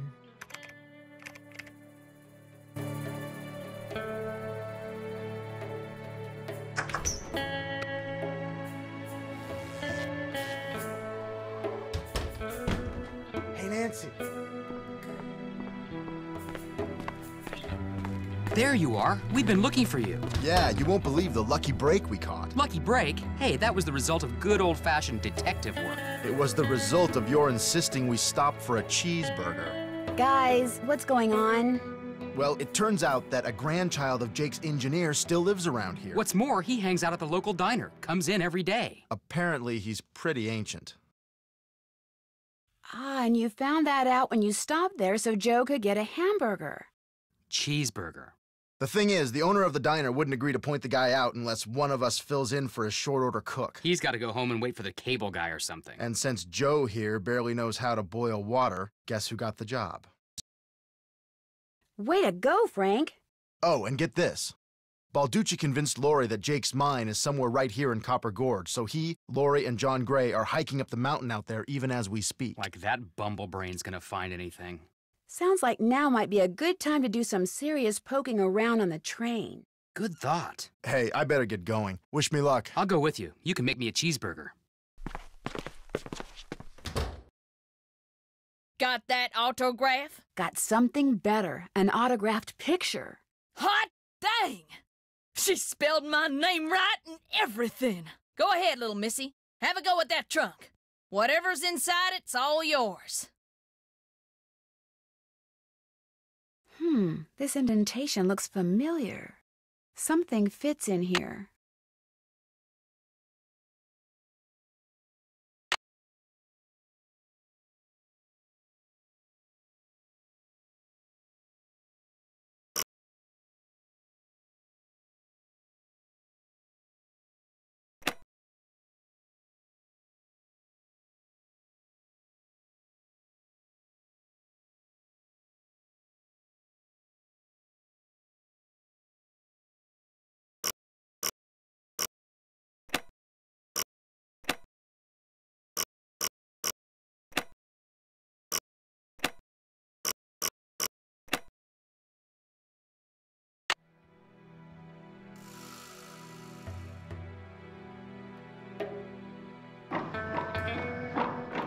There we go.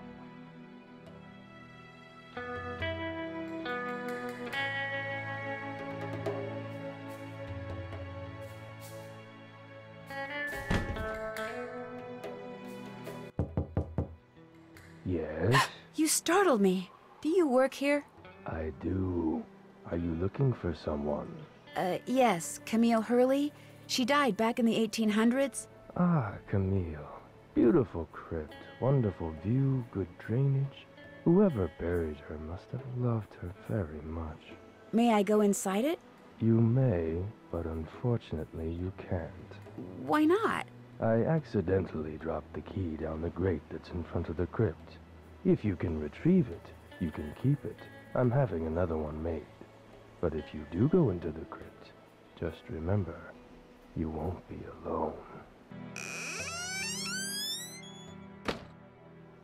Well, there's the key.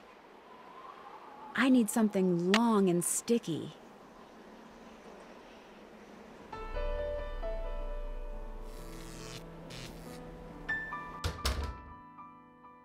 Welcome back. It was fun talking to you. I'll bet it was. Taffy on a stick. Hey, maybe I could use this to fish the crypt key out from under that grate. You still here? It was fun talking to you. Be right here if you got any questions.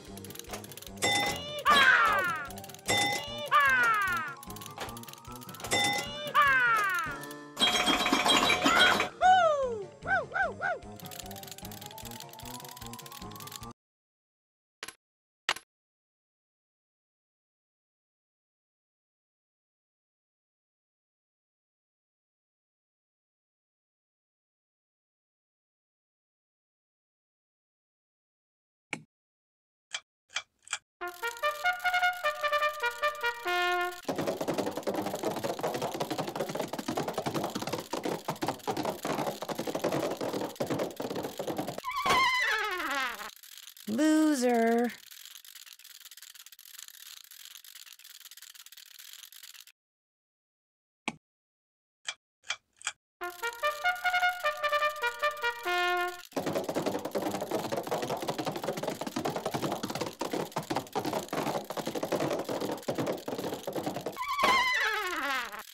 Phooey.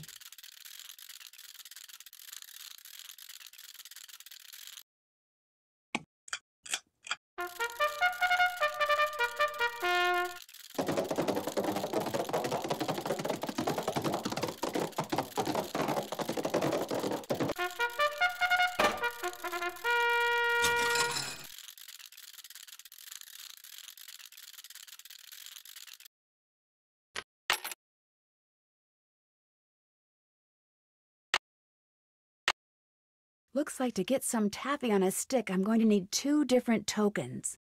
Can't get anything without a token.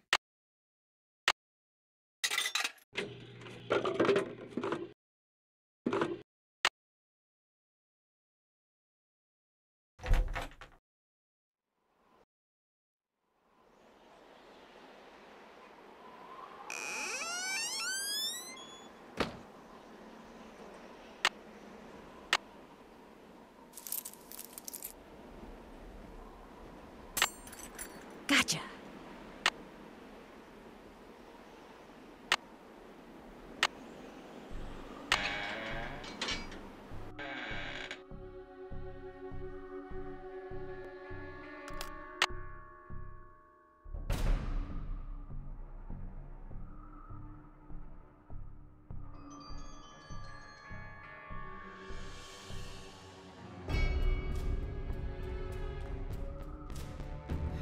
This indentation looks familiar.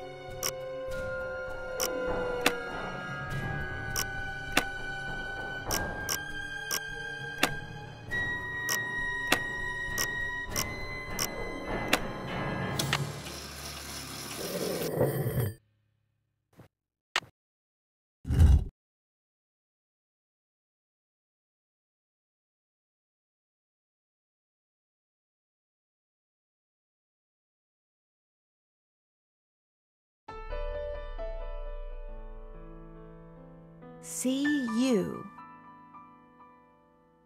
PB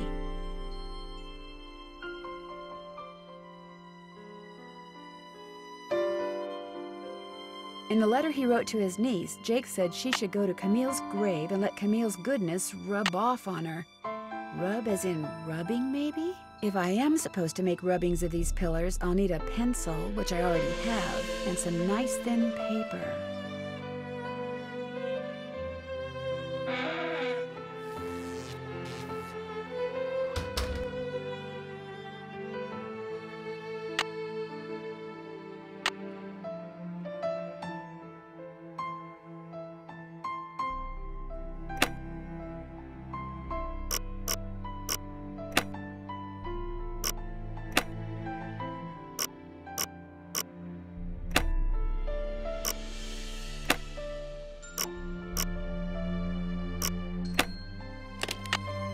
Well, here's Jake's lamp.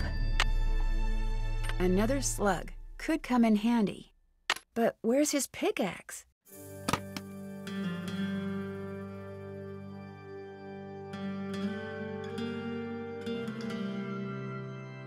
Welcome back. Have you by any chance ever come across a pickaxe that had the initials JH carved into it? Why? Because it used to belong to Jake Hurley, and I really, really need it.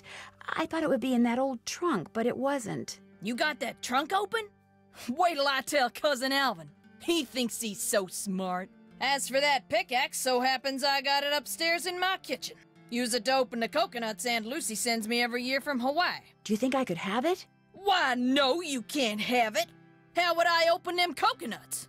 Hey, I could have just gotten you Charlena's autograph, but instead I got you an autographed picture, which is way better. You owe me. Oh, okay.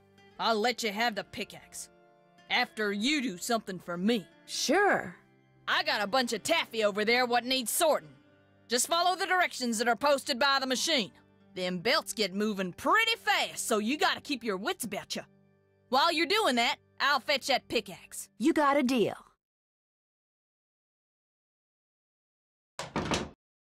Wax paper for the taffy. Would you mind if I took a piece of wax paper? Guess I could let you have a piece.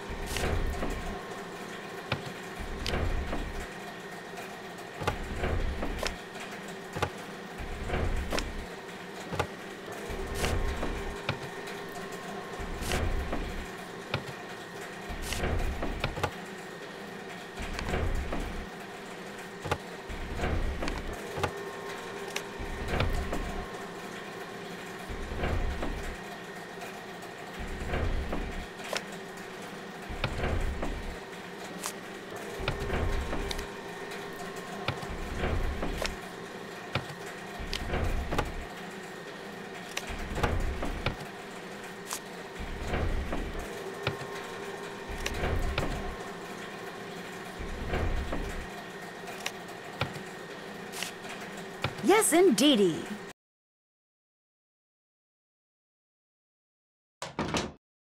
Got that taffy sorted? No problem. That was easy. You sneak any freebies while you were at it? Oh no, I would never do that. Well, ain't you the goody two-shoes? Truth is, wouldn't have minded too much if you had, long as you fessed up to it. Here's the pickaxe.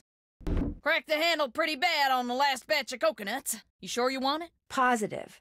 There you go. Don't hurt yourself. I won't. Thank you. Hello? Hey, it's Frank.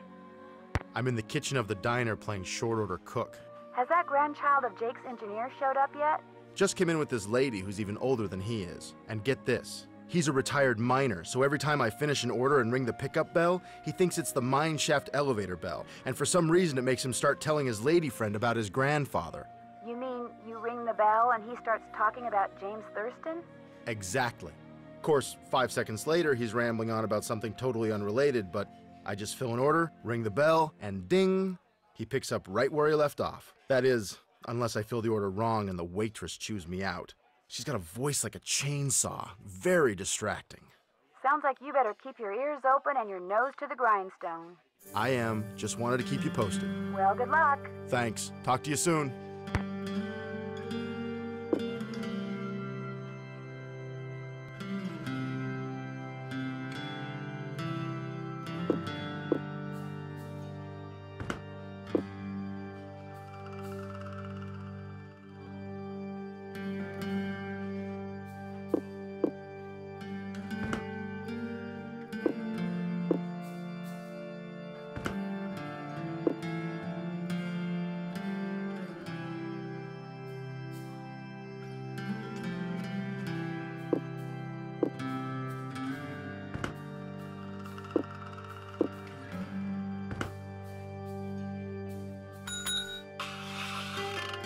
So do you know what you want to order yet, Edna? I'm still looking.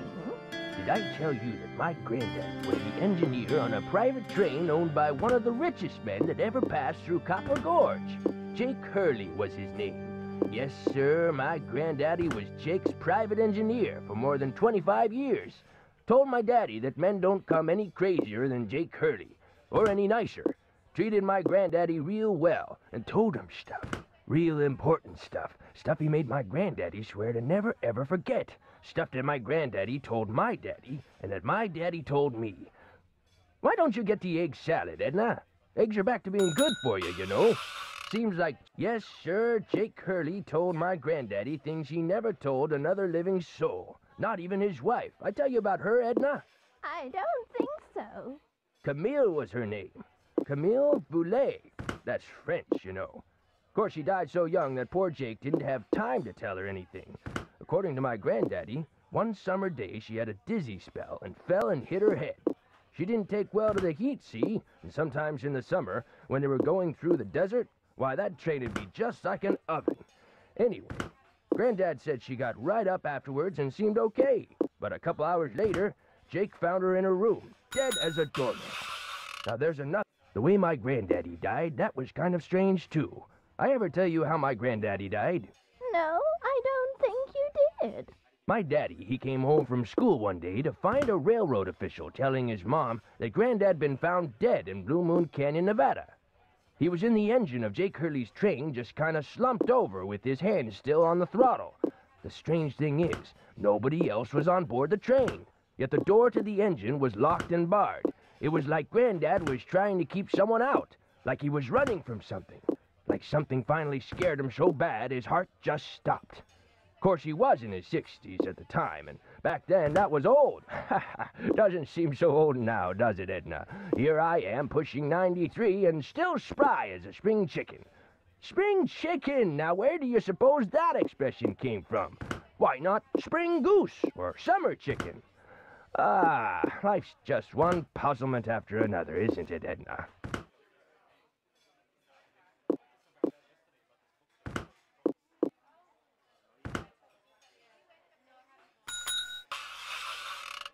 I ever tell you about the mine my granddaddy said Jake Hurley'd found? He found a mine? A couple years before he died, Granddad told my daddy, but the craziest thing Jake Hurley ever did was tell Granddad the secret to finding his mine. He made him swear to tell it to my daddy and nobody else. Eventually, my daddy, he told me, and it was so bizarre that I remember it to this day, though I sure don't understand how it'd help anybody find his mine. But since my daddy didn't tell me not to tell anybody, this is what crazy Jake Hurley told Granddad, word for word. The eye of the tiger is fixed on a star. Zircon lies in fingers that scar.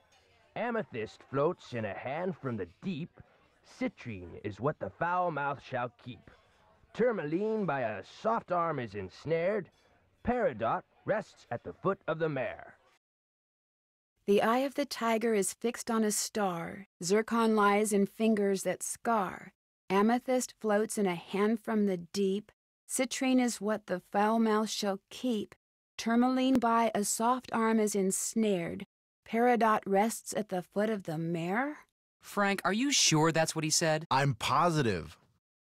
Are you sure that's all he said? Look, this guy was old, okay? I mean, we're talking Jurassic. And guys that old don't joke around. They don't have time to.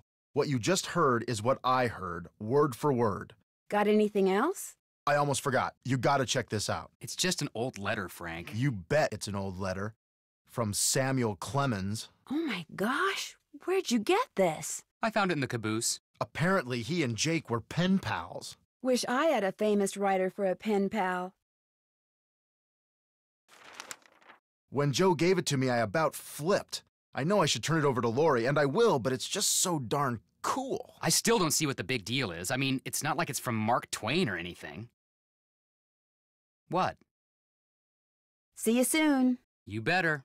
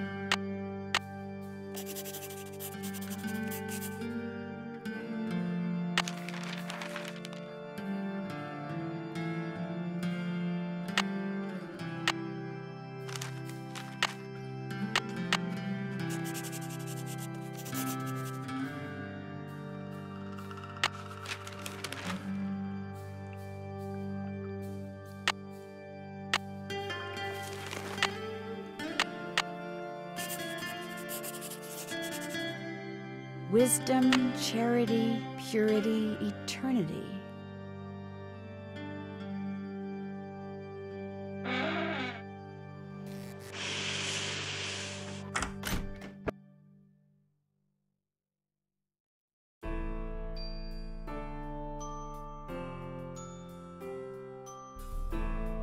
An eagle. Where else have I seen an eagle?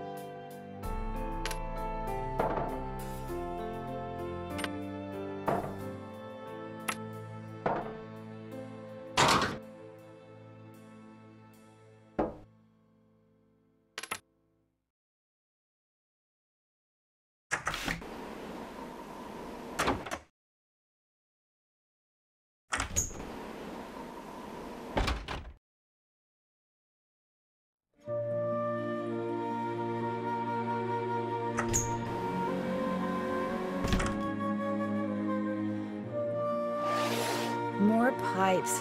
Why am I not surprised?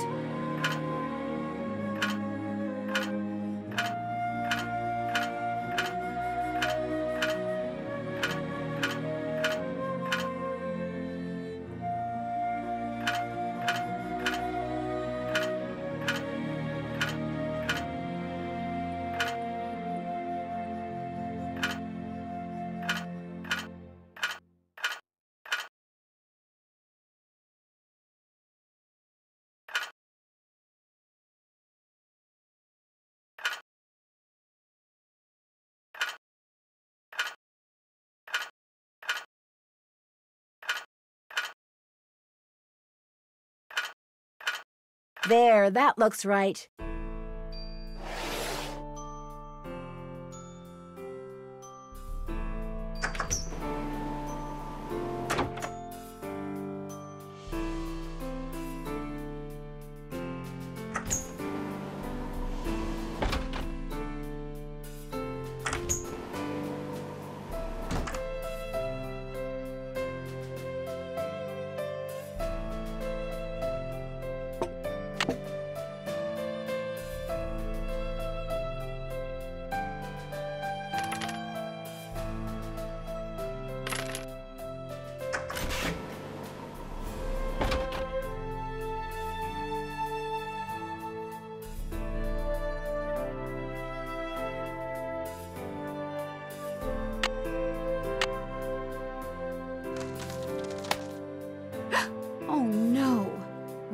is some duct tape.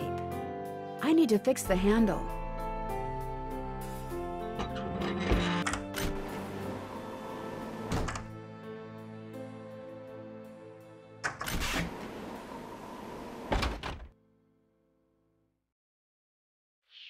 What's up? I hear Tino took you and Lori for a little hike today. Don't remind me. Turns out Tino had no idea where he was going. Good thing for him, my fingers were frozen stiff. Otherwise, I would have strangled him. Would you by any chance have any duct tape? Got some right there in my gearbox. That's the good news. The bad news is, I can't open the box. It's an antique lockbox that I found in this abandoned monastery I scoped out on my show last year. You can open it with either the key, which I just discovered I forgot to bring with me, or the combination, which you're supposed to be able to figure out just by looking at the box. Fortunately, I didn't put anything critical in there. I've never tried to open it without the key, but if you want that duct tape, go ahead and give it a shot. Thanks, I think I will. If you get it open, the duct tape's all yours. There's an image on each of those buttons. They tell a story, maybe? I bet the animals should start from the left shore.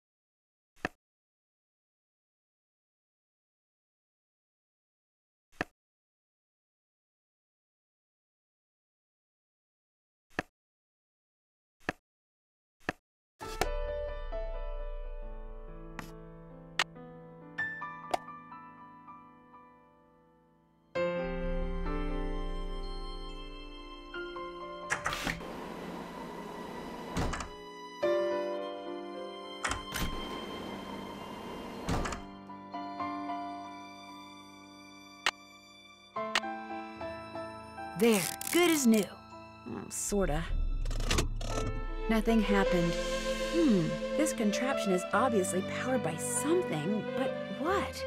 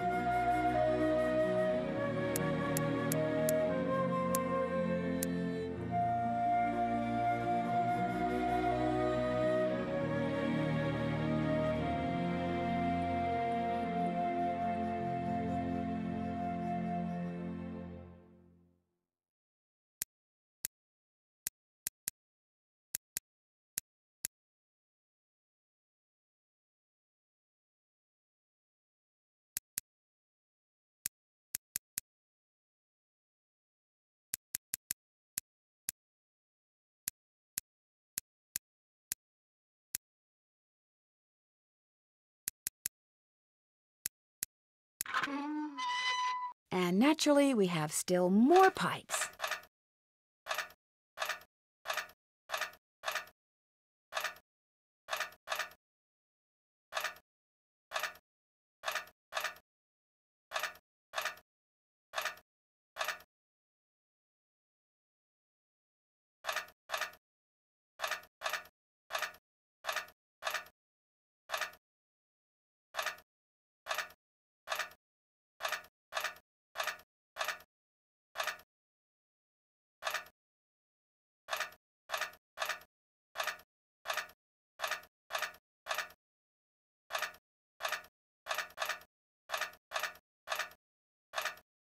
That should do it.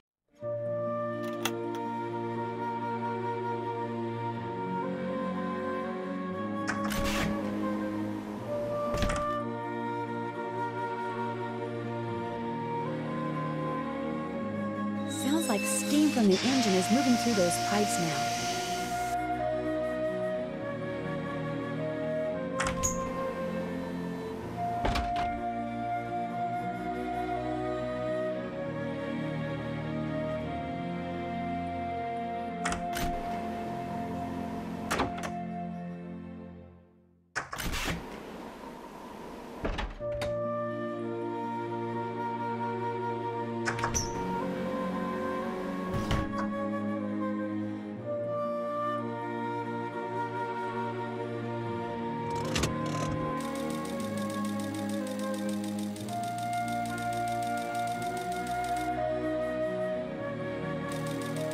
Darn, I must be missing something.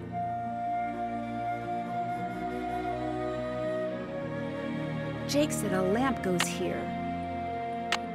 Okay, looks like that goes there.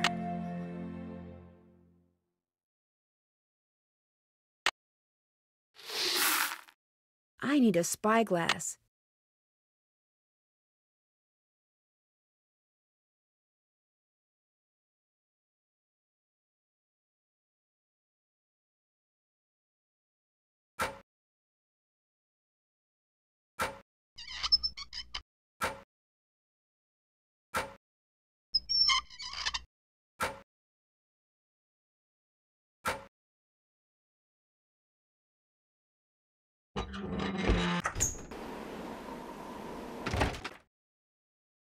Before you say anything, I just want to say thank you.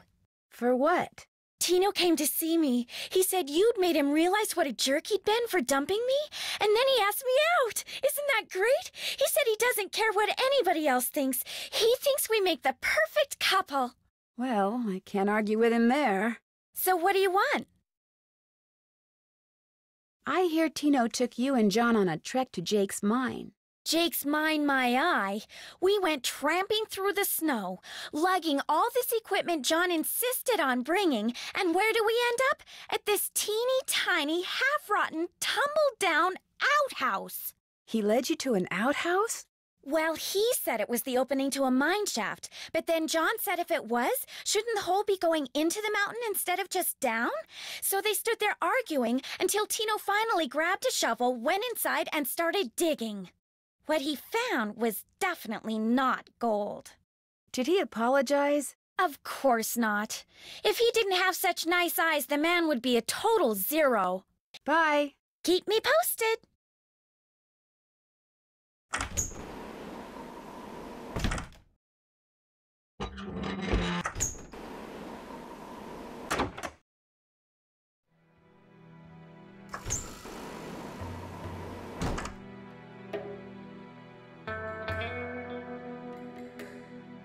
Sup? I'll let you get back to work. Goodbye.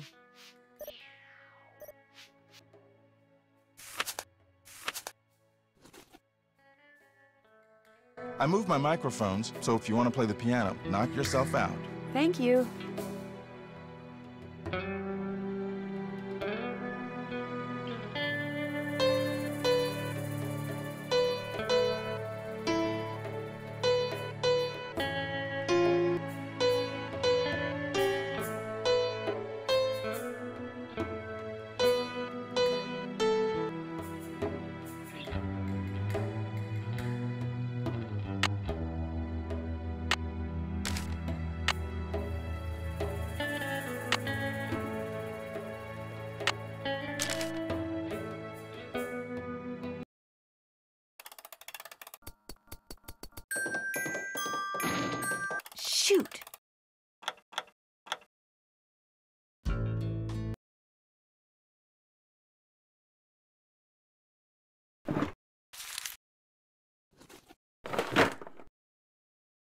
If I had some music, I could play a tune.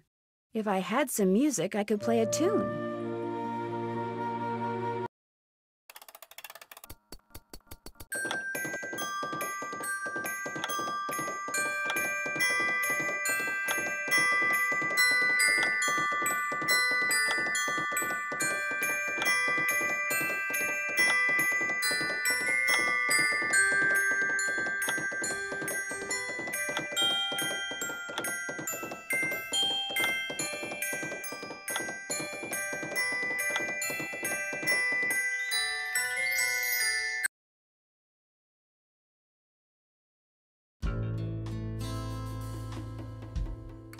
I need some music.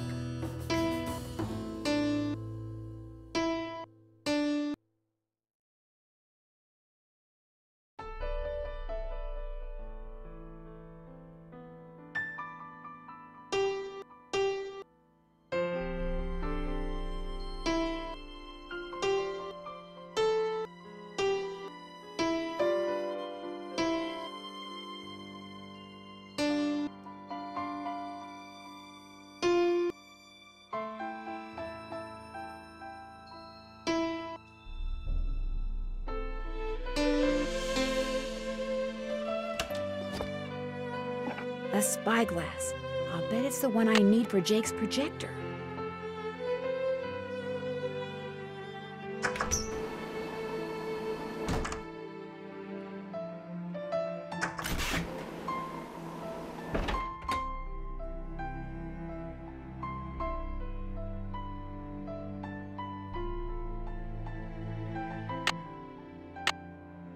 There, it should work now.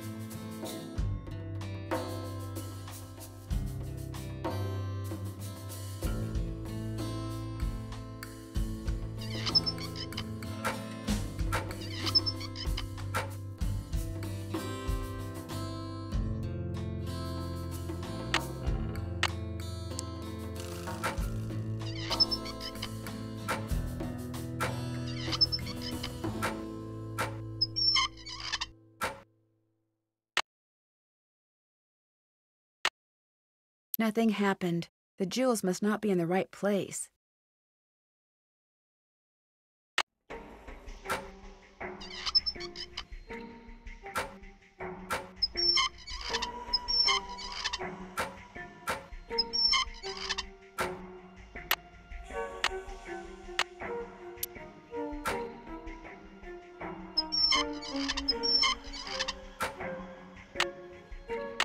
Nothing happened.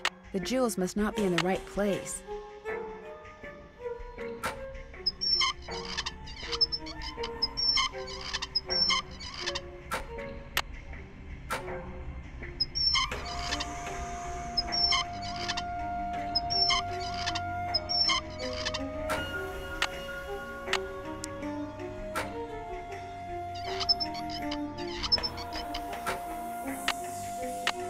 Nothing happened.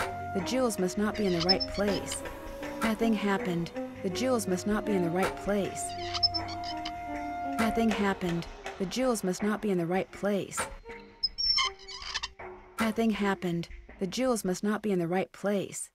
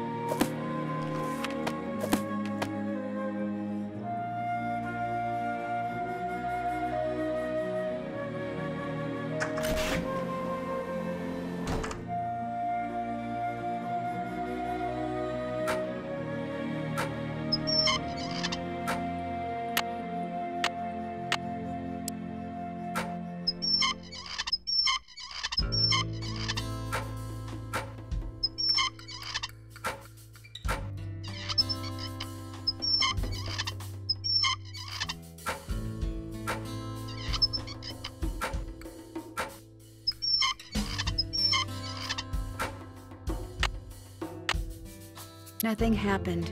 The jewels must not be in the right place.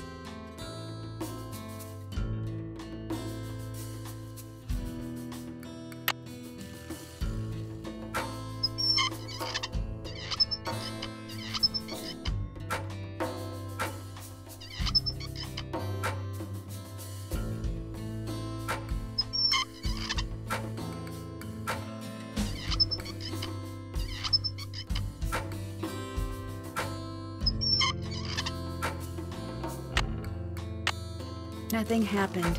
The jewels must not be in the right place. Nothing happened. The jewels must not be in the right place. Nothing happened. The jewels must not be in the right place. Nothing happened. The jewels must not be in the right place.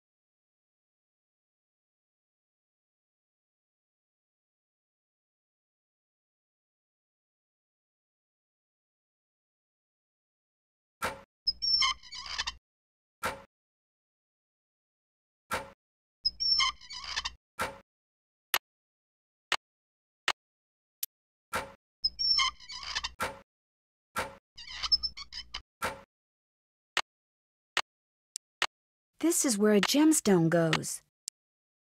Whoa, looks like I did something right.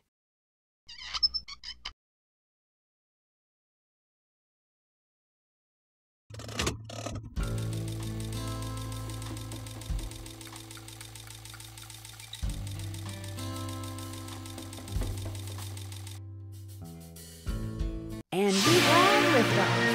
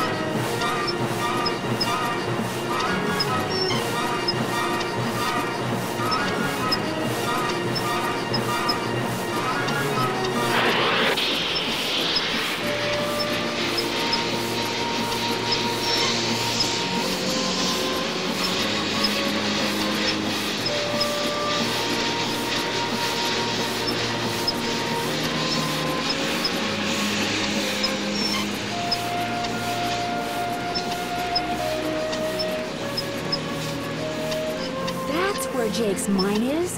Brimstone Canyon. Don't you look all excited. What's up? I think I know where Jake's mine is. Tell the engineer to head for a place in Nevada called Brimstone Canyon. Way to go! I knew you could do it, Francie. Not Francie, Nancy. Here's the deal. When we get there, I'm going to make sure that you get to be the first one to check out the mine. I'll call everyone together in the dining car, and while we're in there, you slip off the train. Will 10 minutes be enough of a head start? That'd be great. Think of it as your reward. Of course, anything you find in the mine is, well, mine. So if I find out that you've taken something without telling me, let's just say things could get ugly. I wouldn't get your hopes up too high. The mine might be totally worthless, you know. I know, but I have the feeling that thanks to you, we are about to discover something huge. Great job, Amy. Thank you. All aboard.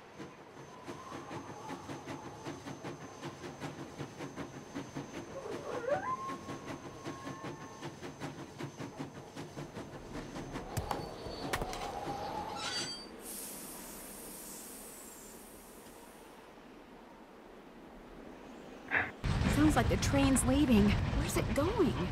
Well, Frank and Joe will make sure it comes back for me. I hope.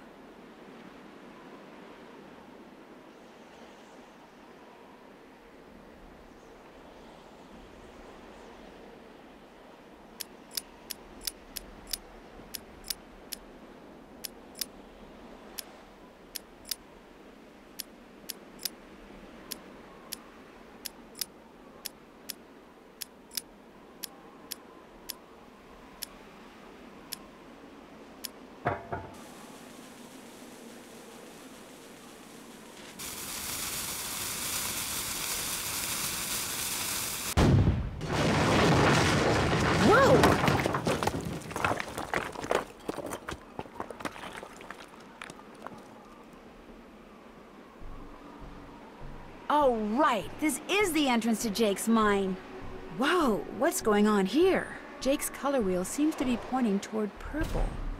Wow, glowing lizards. Cool, but weird.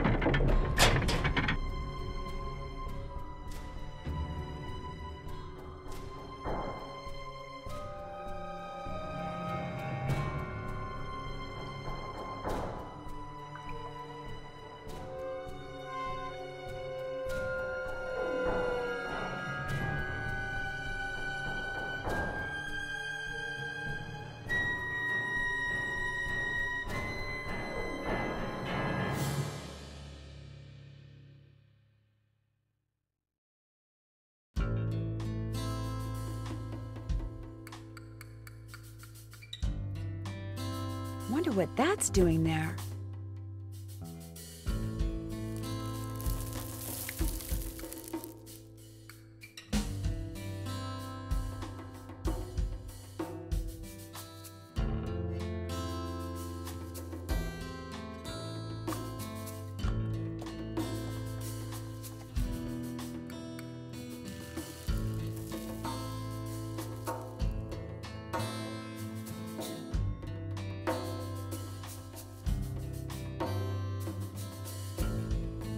Uh-oh, there's some kind of chamber on the other side of those poles. But if I move the wrong one, the ceiling will collapse. Jake was too meticulous not to have left a clue somewhere as to how you're supposed to move them. I wonder if it has something to do with that symbol I saw before. I've seen that symbol before. Nuts.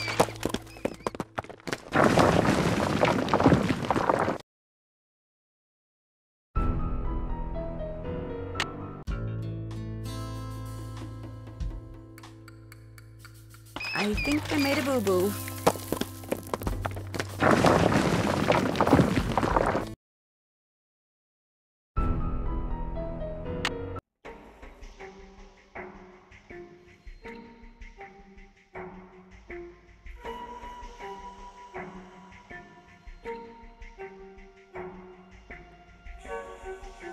Okay, so far so good.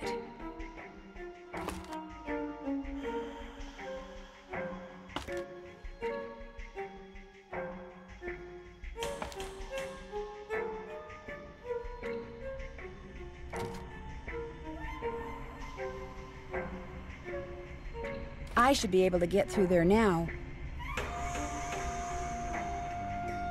Jake Hurley, I presume?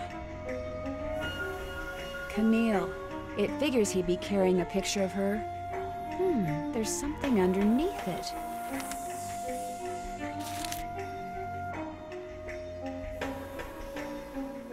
Looks like a letter. April 14th, 1865.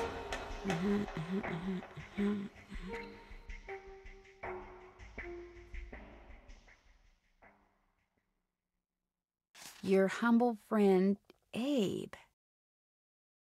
Oh my gosh, this is from Abraham Lincoln. And April 14th is the day he was assassinated. This letter must be worth a fortune. That's just what I thought, too.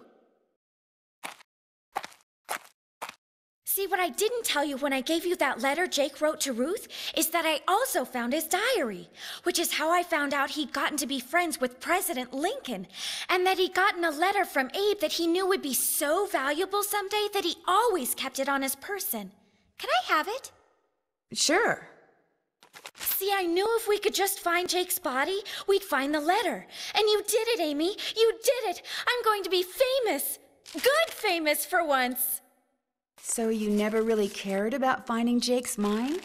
Nah. I mean, it would have been nice if it was filled with gold and silver and stuff, but this is what I was really after. And you followed me because you didn't trust me? I trusted you to find it. I just didn't trust you to give it to me. And now that you have, you know, I'd really, really be famous if I could say I found this all by myself. But even if I got you to lie for me, how do I know you'd keep lying? Oh my gosh. What if there was like this cave-in and we were trapped, but I was the only one who made it out? Excuse me? Oh my gosh! That way I could not only say that I found the letter, but that I tried to save you, only you did something stupid, and it was all I could do to save myself. Oh my gosh! I'd make the national news for sure, and people would say I was smart and resourceful and courageous even. Lori, you can't be serious. That's crazy. You don't understand. People are finally going to respect me. I have to do this. Sorry. Lori! The opening's blocked. I'm trapped. It'll take forever to dig through those rocks. There's gotta be another way out of here. Maybe I could get out of here in this.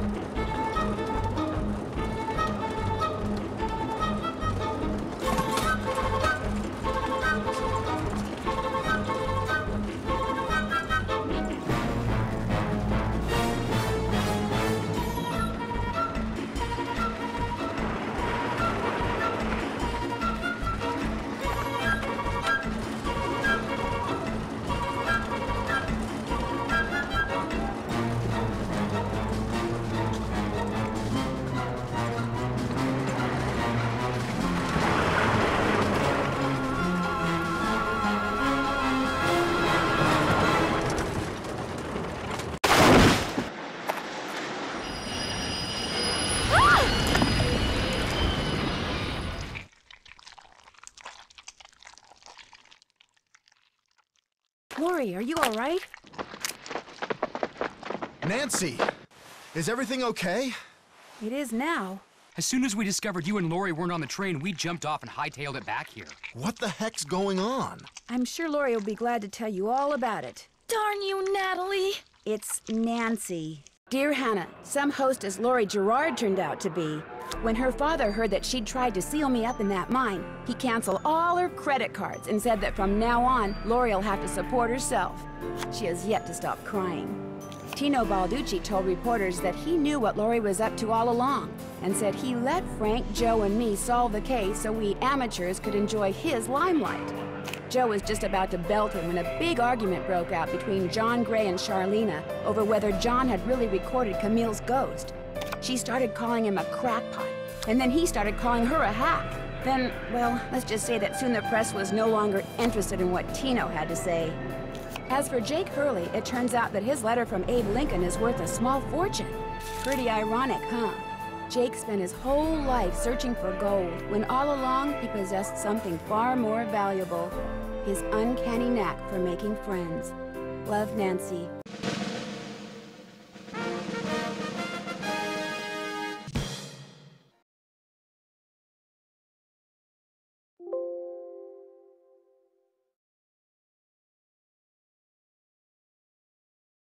Have you ever been to Paris, France? Well, préparez-vous, because that's where my next mystery adventure takes place. I'm going to be the assistant to Minette, a famous fashion designer. I'll be working undercover to find out why she's been acting so peculiar lately, throwing tantrums, firing people. She's even started wearing a mask for no apparent reason.